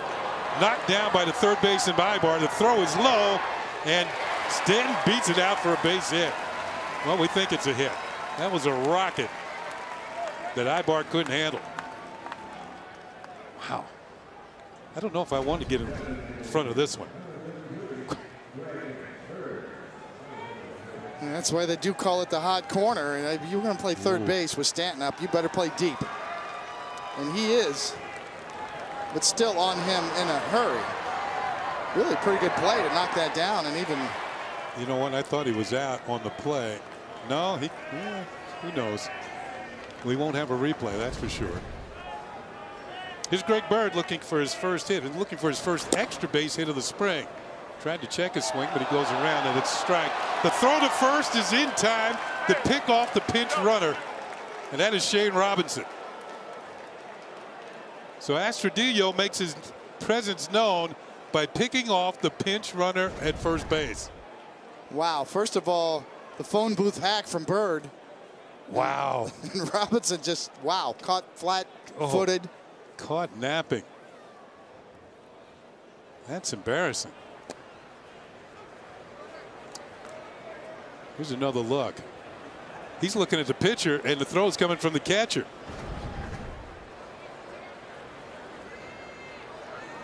Oh, 0-2 on Bird. Ball is hit in the air to left field. Robbie Grossman coming on, still coming on, and the ball falls in. Wow, maybe some miscommunication between Petit and Grossman, but that ball is going to fall in for a base hit. Bird will take it.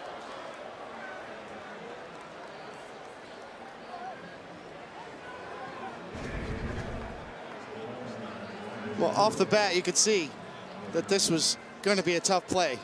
And Grossman looking for help right there at the last minute. He's not going to get it. He didn't say I got it. He thought about it. So the inning continues.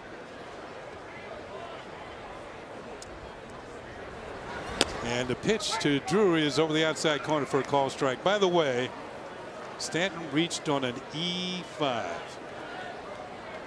So that's a tough way to get an error for the third baseman, Eric Ibar, who was almost taken into left field by that hot shot. Drury fouls it off, and it snowballs in 2 strikes.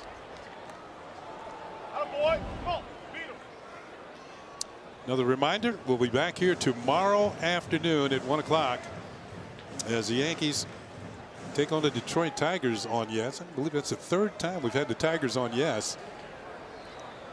We've just about seen all of their players. CC Sabathia gets the start for the Yankees. Jordan Zimmerman, the veteran right-hander, will go for the Tigers.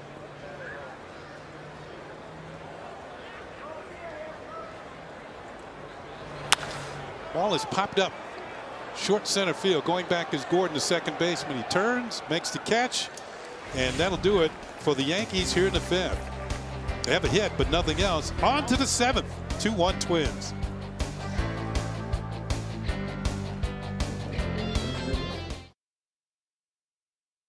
Game tickets for the 2018 season at Yankee Stadium are now on sale at Yankees.com or by calling Ticketmaster. The season features some great games against the best of the American League and some terrific interleague matchups versus the National League East.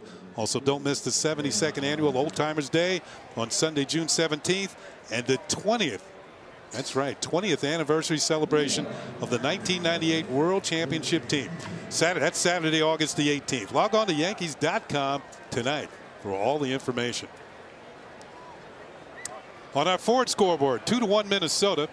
Domingo Germán is still in there, and he faces Bobby Wilson. No, make that Astrodillo, the catcher, who's now in there for Wilson.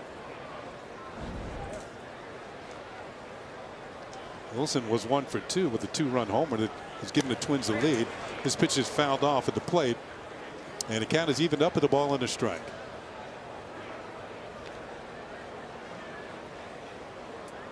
Yankees have made some changes. You saw Shane Robinson go in as a pinch runner, not for long, against for Giancarlo Stanton. He's in left field now.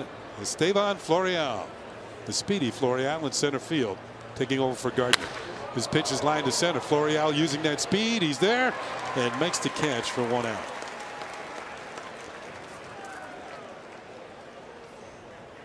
Herman is now retired 4 in a row. Domingo Germán squarely in the conversation for one of your first replacements as far as for a rotation spot. Can relieve as well. 7-2 last year in Scranton with a 2.83 ERA. Here's Gordon, takes a pitch for a strike. Now, if I'm not mistaken, Germán pitched over in Port St. Lucie against the Mets, and several of the Met writers were impressed by him and thinking, and they stated that if the Yankees want to leave him behind, they'll take him. That pitch is swung on and missed, and it's 0-2. He's the kind of talent that could be cracking a lot of major league rotations right now, and you see the numbers there between AA and AAA, and of course major leagues as well. Very solid numbers across the board. 0-2 pitch is upstairs for a ball. Gordon tonight is 1 for 2. He is singled and grounded to second. Brother of D, son of Tom. Hits this one to center field. Florial, he can't get this one. It's going to fall in there for a base hit. So Gordon has a 2-hit night.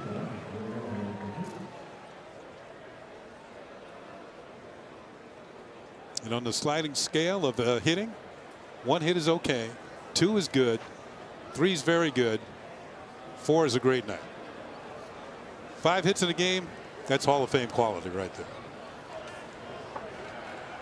So Gordon's at first with 1 down. Gregorio Petit, who drew a walk in the second, then struck out in the 4th. So he's looking for contact.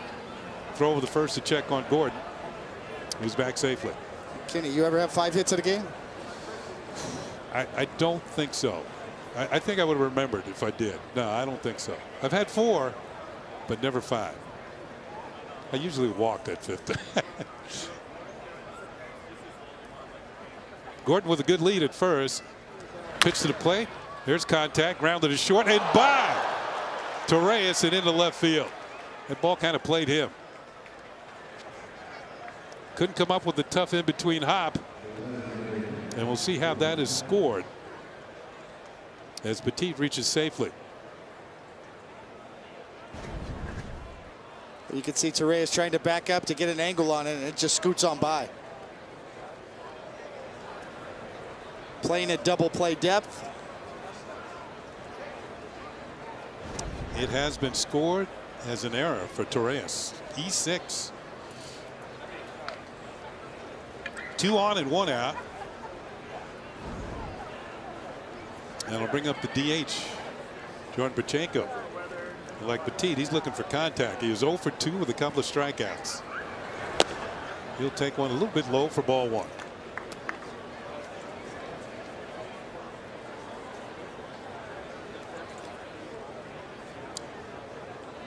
Yeah, no 5-hit games, David. They just looked it up in the truck.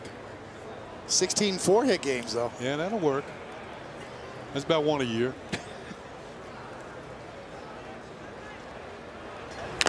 Little chopper foul. He got a piece of Austin Romine, and he's shaken up. Well, you could hear it hit off of that shin guard, and he's going to limp around a little bit. Stevie Donahue, the head athletic trainer for the Yankees, is going to come out and check on the Yankee catcher, along with manager Aaron Boone. Yep, that's a tough job. Romine having an excellent spring. We mentioned that his bat has been on fire. Here's another look. Looked like right off the top of the kneecap. What did catchers do before the invention of shin guards? You can always tell the catcher day at the beach, huh? Oh, that doesn't even look good. Romine down on one knee, kind of left himself exposed there a bit, trying to give a good target down for Germán. Trying to get a ground ball again and possible double play to get out of the inning. Ball is fouled back to the screen by Pacheco, and it's a ball and 2 strikes. The Yankees acquired Germán. You know, it's got to go back to 2014, and you remember the big Nathan Eovaldi trade. Yeah. December 19th, when the Yankees sent David Phelps and Martin Prado to the Marlins for Nathan Eovaldi and Garrett Jones. And oh yeah, young kid named Domingo Germán, who last man standing.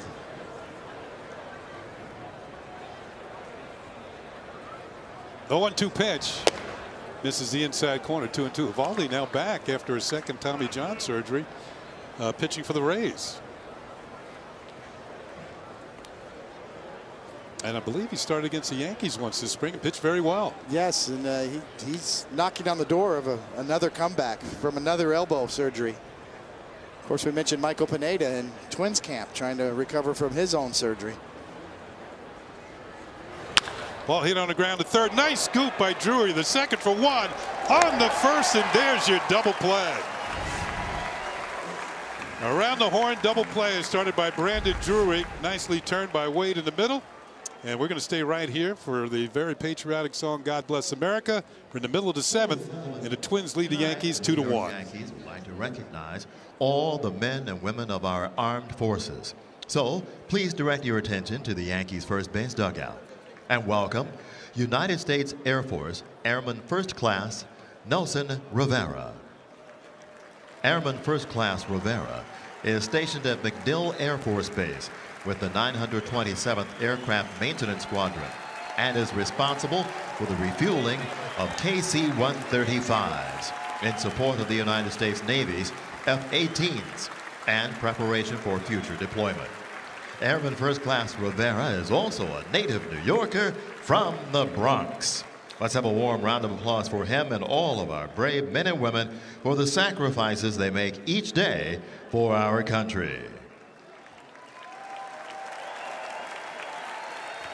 Thank you.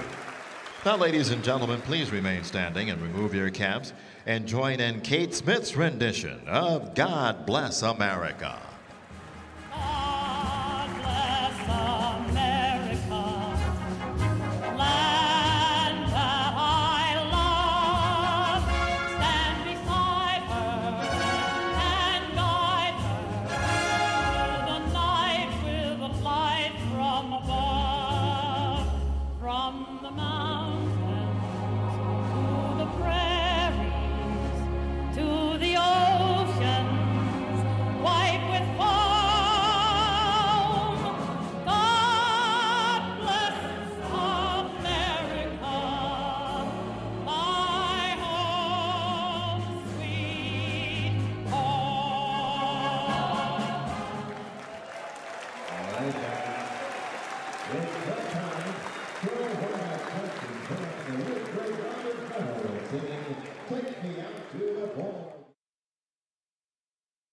Minnesota over the Yankees as we head to the bottom of the seventh. A little while ago, our Jack Curry was outside of the Yankee clubhouse and he spoke to Masahiro Tanaka. Masahiro, you end up pitching 4 innings, allowing 2 runs, striking out 6. How would you evaluate your performance? 今日4回投げて、6三振というところだっただけですけれども、ご自身の今日のパフォーマンスはどのように評価されてますか？オープン戦はアトランタ投げてから2試合目だったんですけど、その時に比べて自分の中での感覚は、順調に良くなってステップアップできていると思います。I think things are starting to come together. It was my second start this spring in a game, and yeah, I think I felt good, and I feel like things are starting to come together. Before the game, Aaron Boone said he would be looking at your fastball command. How did you think your fastball command was in this outing? やっぱりそのストレートのねコマンド、制球がどうであるかっていうところがちょっと今日は見てみたいっていうことでおっしゃってみたいですけれども、ご自身の中で今日ストレートに関しては、どのような感触だったでしょうか？まだ多少ばらつく場面ありましたけども、その前回のそのゲームよりはいいロケーションでボールは投げれてたと思うので、そこは良くなってきていると思います。Overall, I think I felt pretty good about it. Some, I think I was still a little out of sync, but for the most part, I think I was able to hit my spot. So I'm pretty satisfied with my fastballs for today. And also lots of swings and misses. Slider and splitter, did they both feel good? 割とね空振りが多かったと思いますけれども、スライダー、スプリットともにいい感じだったりするんでしょうか。そうですね。今日は一番はベストボールはスライダーだったと思います。まあでもスプリットも感触は良かったです。Yes, both. I think both are getting there too. I think the slider was a bit better today, but yeah, the split was decent enough, I guess. And last question, you have about 2.5 weeks before the season begins. What is left on your checklist of things you want to get done between now and then? 2週間半というところでシーズン始まりますけれども、それまでの期間の間、自分の中のチェックリスト、これはやっぱりやっていかないといけないっていうようなことっていうのはどんなことだったりしますか？もう少しこうメカニックの安定してこう再現性をしっかりと高められるように、まだ少しばらつく場面があったので、そこをもう少し詰めていければなと思います。I think the number one thing is working on the mechanics, just trying to get that sound mechanic and be really consistent. So that's what I need to work on until opening day or when the season starts. Thanks very much, guys. Kenny and David, back to you in the booth. Thank you very much, Jack, and thank you for that interview with Masahiro Tanaka. Kind of eye-opening as he mentioned the fact that a little bit better fastball command tonight. He did have 6 strikeouts, all swinging, and looked much more effective than he did in his first outing. Well, he was sharp in the first inning. Obviously had the long second inning, but certainly rebounded. I thought his splitter was really sharp down, and slider for that matter. As Jack Curry mentioned, he had a lot of swing and misses tonight. And Aaron Boone mentioned that he thought from down there his fastball was crisp and was popping. Pinch runner is Ryan McBroom at first place. He takes over for Tyler Austin. At the plate is Billy McKinney, and he's down on the count. No balls and 2 strikes. And that pitch is over the inside corner for call strike 3. McKinney is caught looking, and he's 0 for 3 on the night.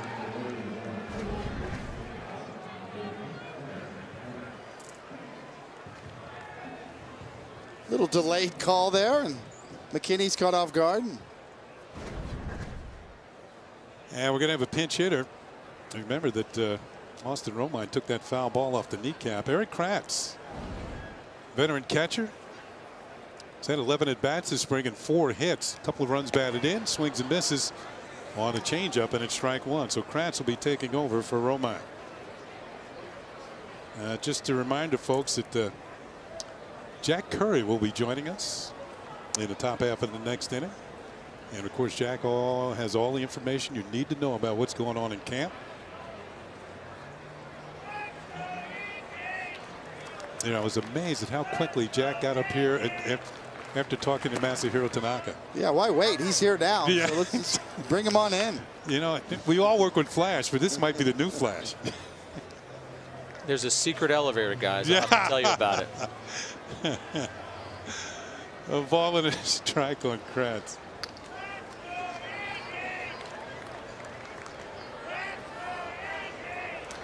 Big left-hander deals, and it's high and away for a ball. Well, Jack is here now. We'll go to the first question we have.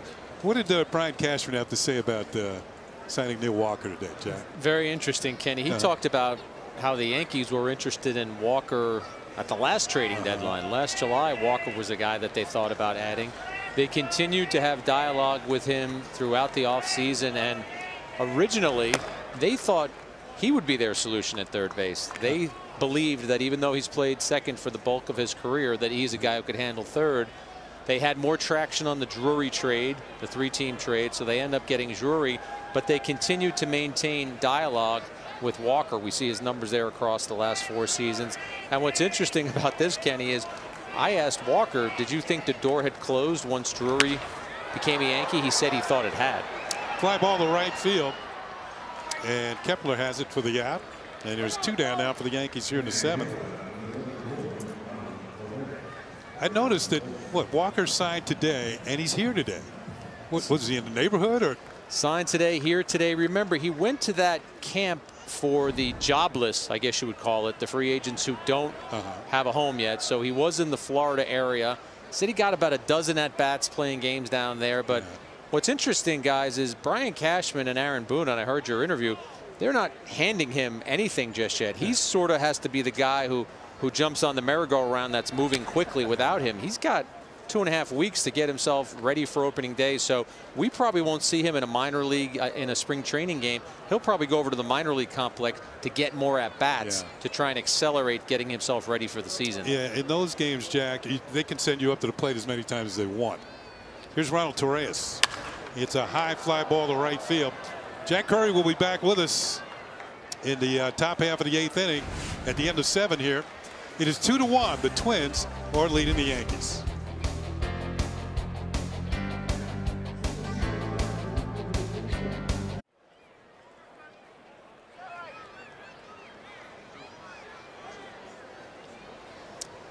On to the top of the 8th inning. Byron Buxton takes a pitch from Domingo Germán, who is still in there for the Yankees in his 3rd inning of work.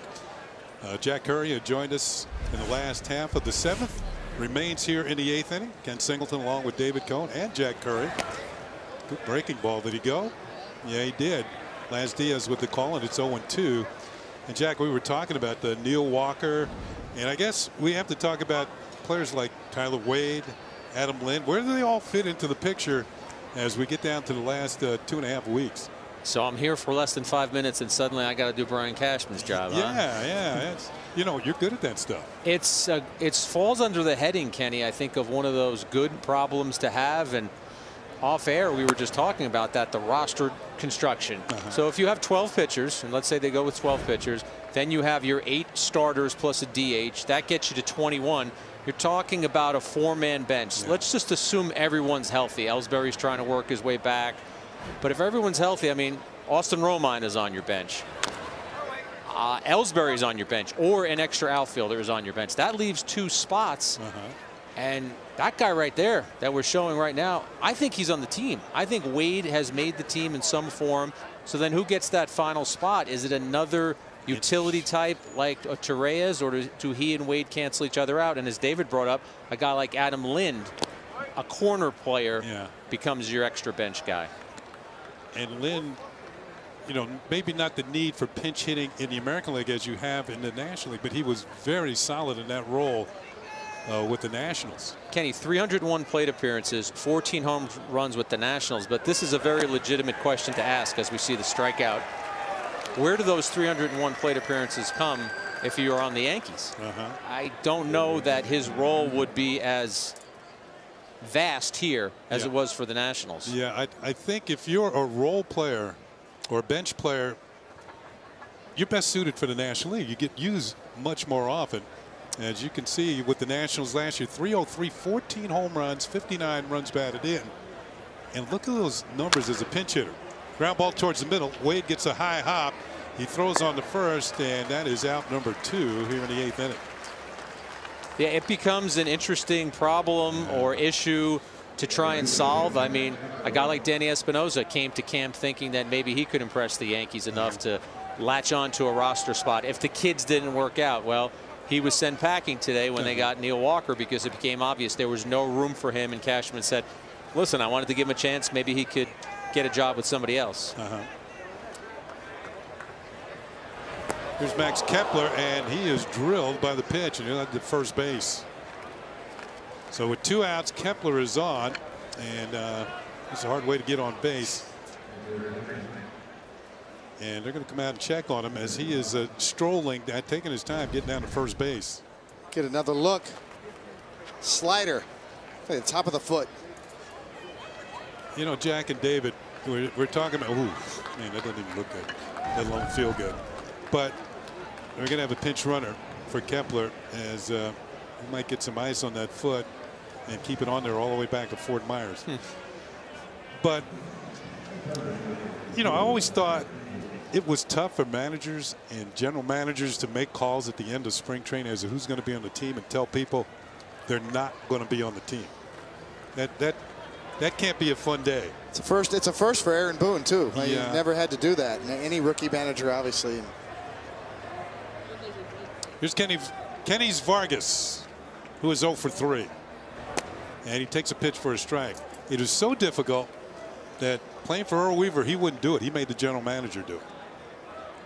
Wait a second. Tough guy Earl Weaver who would get in your face in the dugout? Yeah, but those are guys on the team.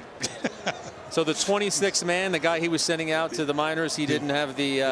It was the general manager. Interesting. Because Earl thought that they might hold it against him and it wouldn't play hard if they came back. Well, Kenny, we've thrown a lot of names around, and one name we didn't even really mention is the guy who has this titanic home run tonight and is having a good spring is Tyler Austin, because you try to do the math and you try to figure out a roster construction as to how he's squeezing his way onto the team, and I think it's going to be very, very difficult. Yeah, that was his third home run of the spring, and all three of them have been very impressive. He had the walk-off homer against the Braves, hit a long home run. The afternoon that the Yankees hit 5 home runs against the Phillies in Clearwater, he hit one of them.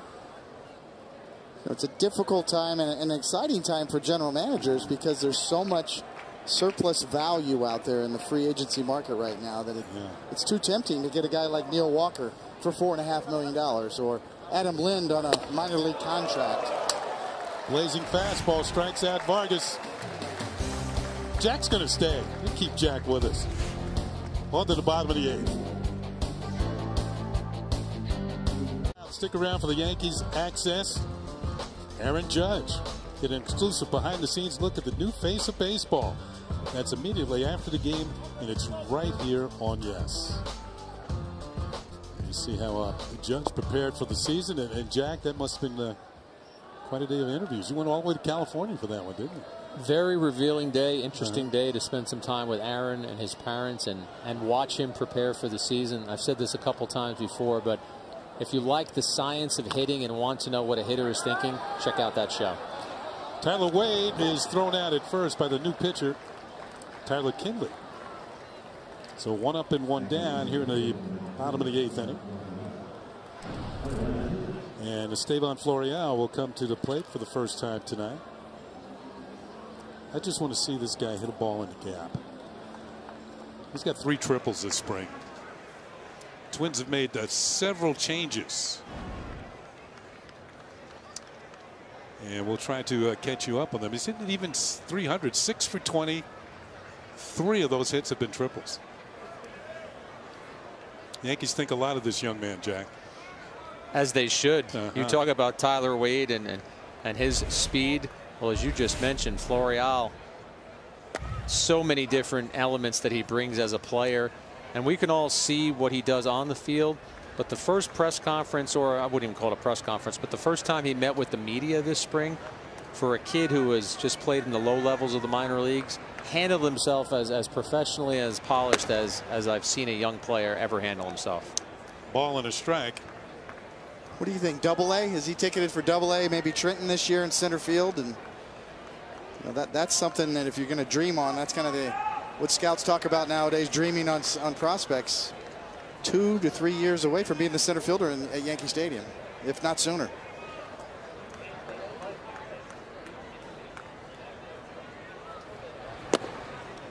Showing a good eye there. Takes a pitch for a ball, and it's 2-1. Here we go. 6 foot, 195. Born in Dominican Republic. Signed by the Yankees as an international free agent and ranked the #2 Yankee prospect. And he takes pitch inside for ball 3. 3-1. Yankees are down by a run here in the bottom of the 8th inning. When they acquired Sonny Gray last year, the A's pestered Brian Cashman for Florial, and that was one player. Well, there were a few players they wouldn't include, but he was one of the players they definitely did not want to include. It's got to count his way. 3-1. Let's see what happens on this pitch. It's ball 4. And the speedy Florial is headed to first base. So 1 out and 1 on for the Yankees. They're down by a run here in the 8th inning. Now, Jack, you've been in camp for a few weeks here. Just your thoughts on the way things are going for the Yankees this spring. They got a decent record, but that doesn't always tell what's going on in spring training. I was talking to a couple members of the print media. I always migrate back sometimes to my roots, and a lot of people were just talking about how smooth this camp has run for the Yankees. No major injuries. I know Ellsbury and Frazier are guys that are out right now, but no major injuries. The guys you would expect to perform well have performed well. Yes, Greg Bird's numbers aren't where you would want them to be. I know Judge and Stanton just got their first home runs over the weekend, but this team is carrying itself like a team that knows greatness could be in front of it, and just a very relaxed vibe. And I think a lot of that stems from Boone, and a lot of that stems from they know what they accomplished last year, and in order to exceed what they did last year, they got to get to the World Series, and win it. And you see guys carrying themselves in that way. You know, another thing, we've seen the thought put out there that Aaron Judge might actually lead off, depending on who the Yankees are facing that day. That pitch goes all the way back to the screen, and Florial will scamper down to second. He has a sprinter stride. Long strides, covers a lot of ground. That'd be a wild pitch. I want to get your thoughts on that. You and David about Judge leading off. Well, on base percentage would tell you that, yes, sure, you could do that. And remember, for all the folks who might be screaming out there right now, he's the leadoff batter once. He's the leadoff batter guaranteed to be one time in the game. So I think Boone said that it's something he has thought about or tinkered with. But he said early in camp that the lineup's going to be fluid all year. They're going to end up having, I don't know, 90 or 100 different lineups. Who knows, based on the pitchers, and are you moving one guy 2-3, 3-4? So the idea that Judge could end up leading off occasionally, I don't find it so outlandish. Yeah, another hitter who might fit into the leadoff role. That pitch is knocked down by the catcher.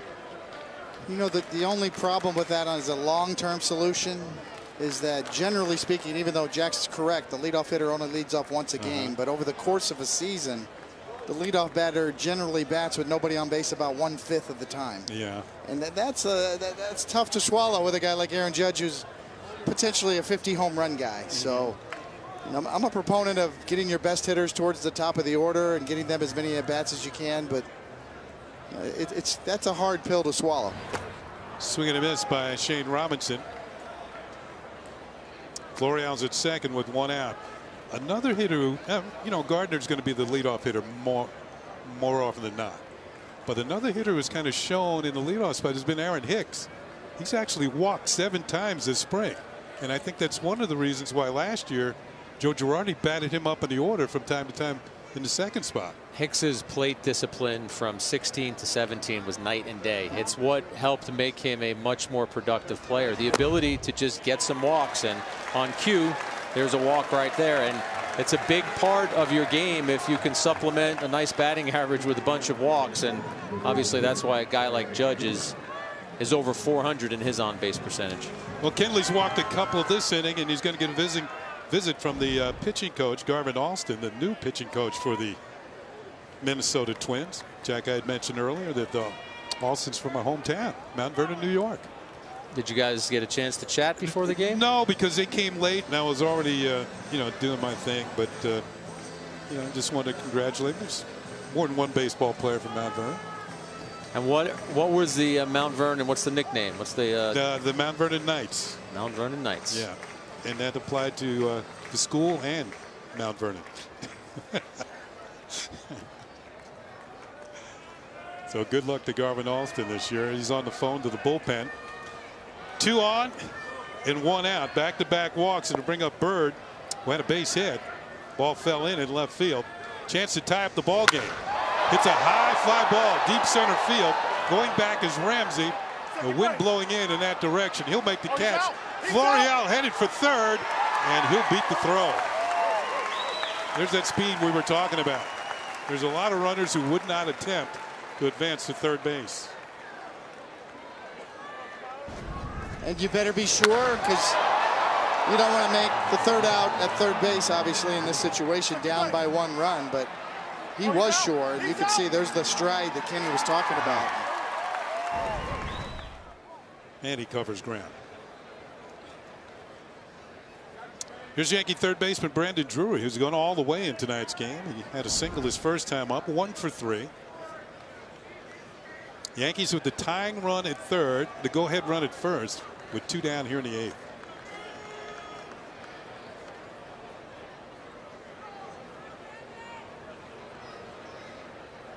Kinley deals, and it's in there for a strike. Now, Jack, we understand You had a chance to talk to Drury before the game. How did that conversation go? I did, and Kenny, you're struck by his intensity. This is a guy who has a lot of energy and a lot of high expectations for himself, and he talked about feeling acclimated now. It's been about 3 weeks since he arrived, and in the 3-team trade, we see another stolen base. Yep, Robinson takes off for second. No throw. And now the go-ahead runs in scoring position.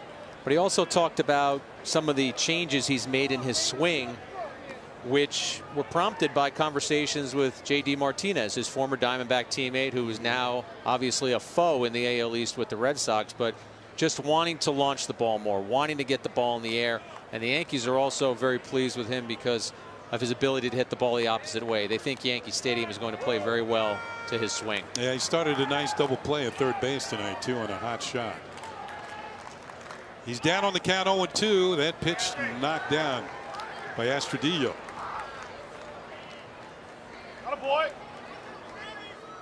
At the winter meetings, Kenny, we're covering the Yankees and we're asking Brian Cashman about 2018, and there's talk about rookies at second base and third base, and now it's not looking like it's going to be that. And for all the Yankee fans who love the Yankees and their prospects, it doesn't mean they're giving up on a Gleyber Torres. It doesn't mean they're giving up on a Miguel Andujar. It just means the way this team is constructed right now, when you've got reliable options, as Coney talked about, you can get a Drury, you can get a guy like Walker. You make those moves and you let the younger players get their feet under them a little more and get themselves ready to contribute, and probably even contribute this year.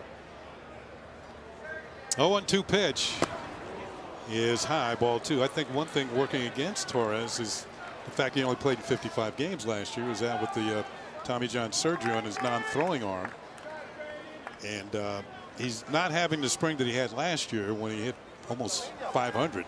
Well, Tommy John surgery is no joke. And even if you're an infielder and it's your non-throwing arm, it's still major surgery, and it's something that, you know, you probably deserves a little protection.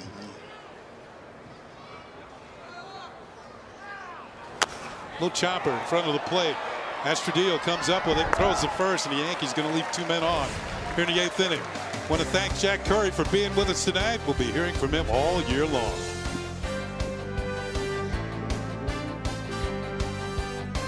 Your local Chevy dealers, visit ChevyOffers.com. And you see it's going to be Masahiro Tanaka. He had a good slider and a good splitter tonight. Struggled a little bit in the 2nd inning, but he felt good about it. Aaron Boone, his manager, said he looked good from the field level. Certainly on track. Pitch count got up past 50. Certainly also good sliders, good splitters. All in all, Masahiro Tanaka, the Chevy plays of the game. New pitcher for the Yankees here in the top of the 9th. It's going to be the hard-throwing Tommy Kahnle. And this is what Tommy has done in spring training. 286, 3 strikeouts in an inning and 2/3, couple of walks. Kahnle's not the only change the Yankees have had here in the top of the 9th.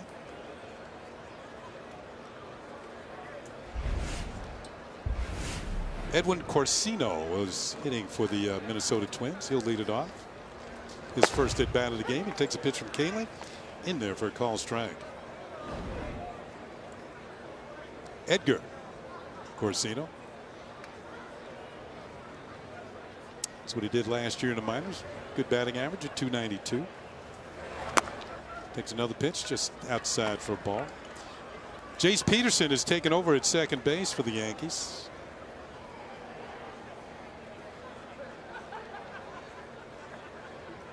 And Avellino has taken over at third. This ball is fouled off by Corsino. Kind of a breakout year last year for Tommy Kahnle, both with the White Sox and then, of course, Yankee fans remember down the stretch. And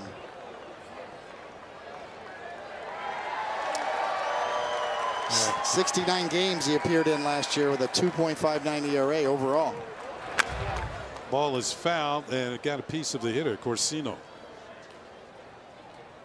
Kahnle really emerged too as a strikeout pitcher. 96 strikeouts in just 62 2/3 innings collectively between the White Sox and Yankees. That is blowing him away. Mid to upper 90s fastball, and really I think his second best pitch is his changeup. He's kind of got a power changeup. Third pitch, a slider to go with it. Only 17 walks to go against those 96 strikeouts last year. Swing and a miss, strike 3. Looked like a good changeup to pick up the strikeout. So 1 up and 1 down here in the top of the 9th inning. This is why you call it a power changeup. It's 90 miles an hour, but off of mid to upper 90s, it works.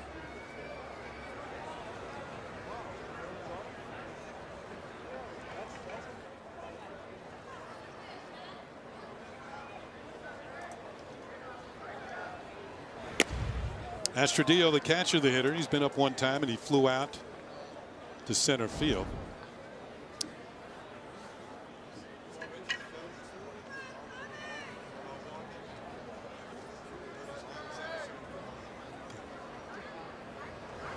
Ball is line foul and it's 0-2. We just got news that Hall of Famer and former Yankee Reggie Jackson was injured in a fall today while he was out walking and hurt his knee, and he's going to undergo surgery tomorrow. So we certainly want to wish Mr. October a quick recovery and see him out at the ballpark soon.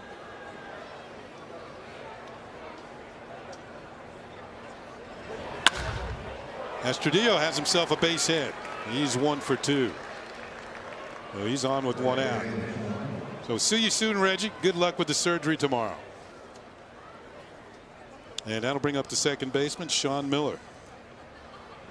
And I'm sure that's the sentiments of all you Yankee fans out there. All the thrills that Reggie provided in a Yankee uniform. You don't get a month named after you for nothing. You know, he's been a fixture in the organization since his play days, here at spring training and throughout the season. So 1 out, 1 on for Sean Miller, his first at bat, and he'll take a pitch for a call strike. Miller took over at second base for Nick Gordon. You know, I mentioned Tommy Kahnle's breakout season last year and the big trade last year with the White Sox and David Robertson. You can dream on that, having a full year of Tommy Kahnle and David Robertson this year in that bullpen. Little chopper, going to be a tough play. Kahnle bounces off the mound, has time, throws the first, a nice scoop by McBroom, and that is out number 2. So Miller thrown out by Kahnle, but it was the first baseman McBroom who actually made the play. And a heck of a play on both ends. Kahnle bouncing off the mound, and that's not an easy scoop. Kahnle quick release, but a hard one hopper, and the stretch and the pick from McBroom. Nicely done. On the play, Astudillo moves down to second. That'll bring up Ryan Walker, the shortstop, for his first at bat.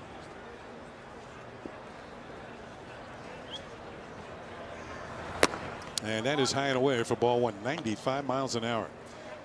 When you think about it, last year when the Yankees thought they had a shot, they went out and made that deal to bolster the bullpen. And it got to the point, it used to be, Dave, when I was playing, you wanted to get to the bullpen, get that starter out of there and get to the bullpen. Now, what do you want to see out of the Yankee bullpen? I don't think there's anybody you want to run up there and face. Well, legitimately 4 closers with Chapman. Robertson could easily be a closer, has been a closer, very successful. Kahnle's got closer style stuff. Dellin Betances. Yeah. So the Yankees have 4 stoppers, all power guys, all strikeout type pitchers. 2-0 pitch to Walker. It hits a slow roller to third for Avellino. The throw is on the money, and the Twins are retired in the top of the 9th. They pick up a hit and nothing else. Can the Yankees rally in the bottom of the 9th? We'll see.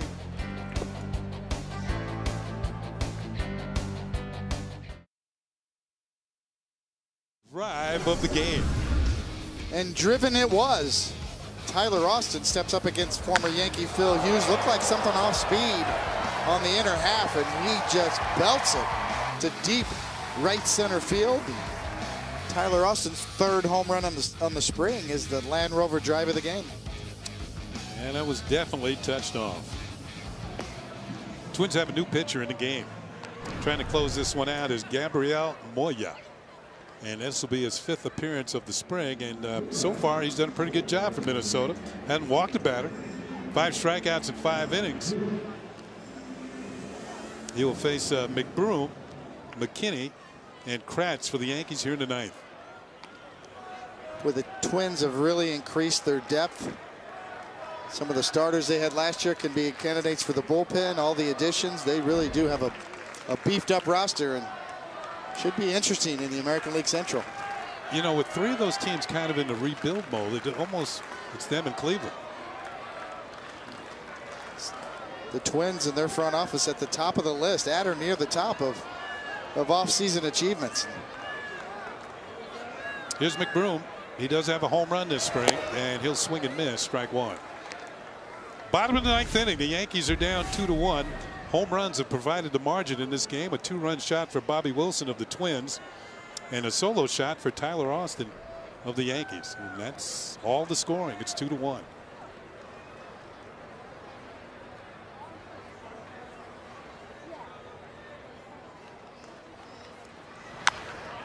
Late on a fastball, and the count is 0-2.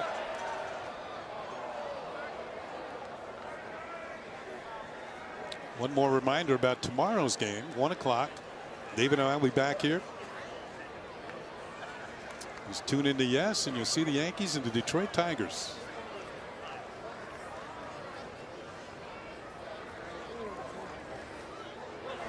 Outside, and it's 1-2. We mentioned that CC Sabathia, the veteran, will be on the mound for the Yankees, and another veteran going for the Tigers, Jordan Zimmerman. And CC's looked great this spring. Oh, yeah. I thought he was in mid-season form in his first outing that we saw on Yes. That was against the Phillies. Little chopper foul at the home plate area. Still 1-2. Just seems like Sabathia, who's been, one of the greatest pitchers of his generation, is just comfortable in his own skin now. He knows his formula. He's made the complete transition from power pitcher to more of a finesse style of a pitcher. 237 career wins.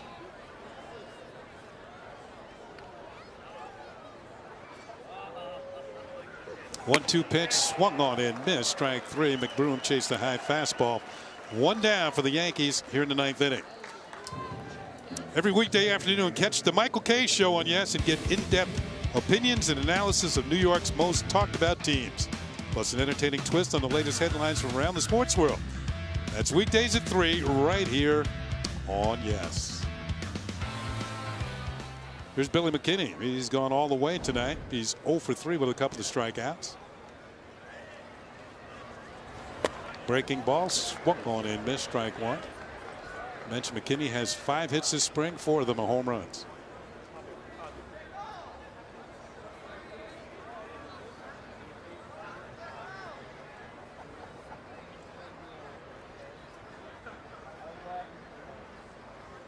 Moya with that herky-jerky delivery misses high and away, and it's a ball and a strike. Yeah, interesting mannerisms on the mound.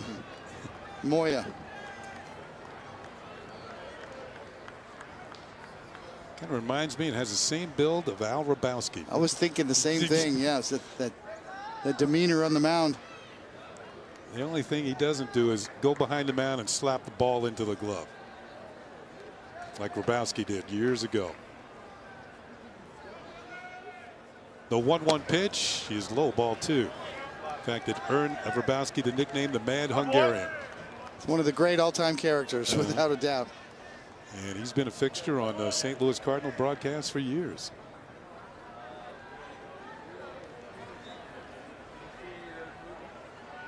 The 2-1 pitch. Look out, it's inside. Ball 3, 3-1. Almost caught a piece of McKinney.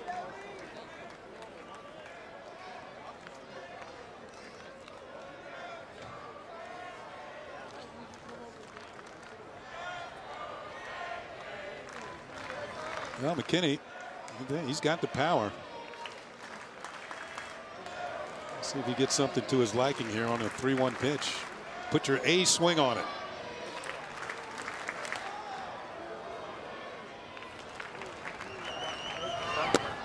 That misses ball 4, and the tying run is aboard.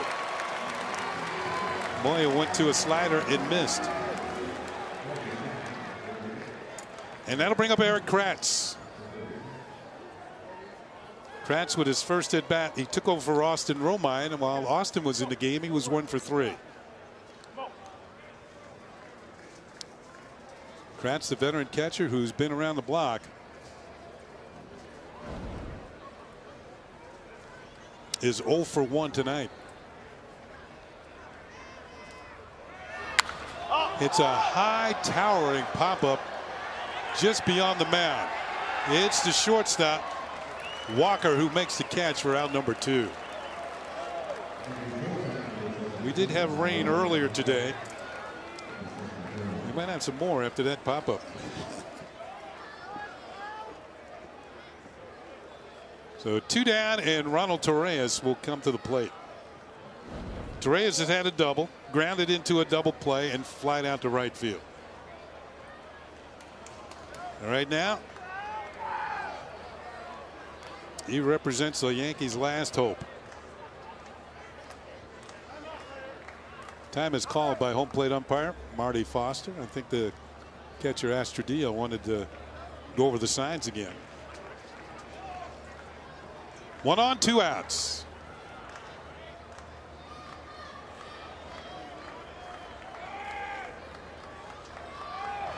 Torreyes taking all the way and then takes it for a strike.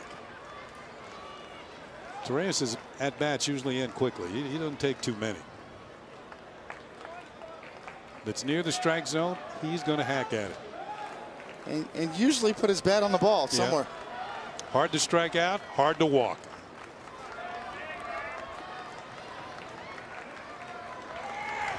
That's the ball, 1-1. Well, Kenny, now that I got a quick minute here before the game's over, we know you made a big announcement today on social media. This is going to be your last year, and you know Michael Kay's not going to let you go without a fight. He's leading his own charge on social media. You know, once it's out there, you got to stick to it. I'm a man of my word. It's been a great ride. This is my 22nd season with the Yankees here. This pitch is low for a ball, 2-1. And I've enjoyed every minute of it, Coney. Well, like you said, it ain't over. I'm going to personally enjoy every minute of every game we get together. Thank you.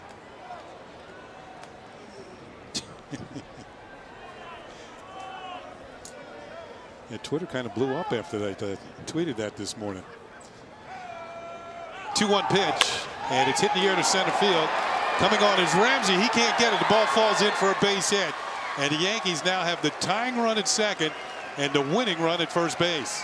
So Torreyes bloops one in the left center field, and the game will continue. So Jace Peterson will get in that bat. He took over for Wade, who was 2 for 3. So things getting interesting here in the bottom of the 9th inning. And Torreyes does what Torreyes does and puts it in play. Gives Peterson a shot here.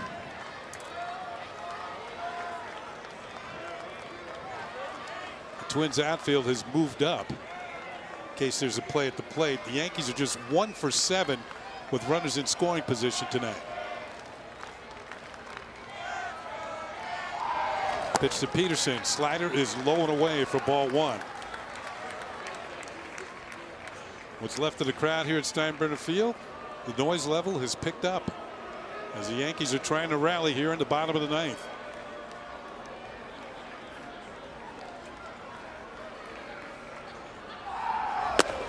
That's a call strike. 1-1 on Peterson. Another player who was brought into camp with a chance to make the team.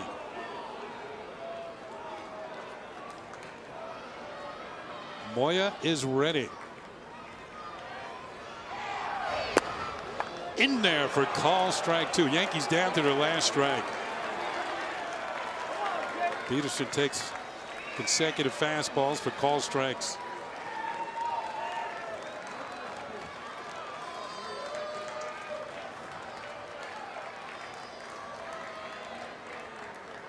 A 1-2 pitch and hung high. 2-2. Well, if you're Moya, you don't want the count to go to 3 balls and 2 strikes because the runners get a running start here. So he wants this to be the pitch of decision. On deck, Esteban Florial.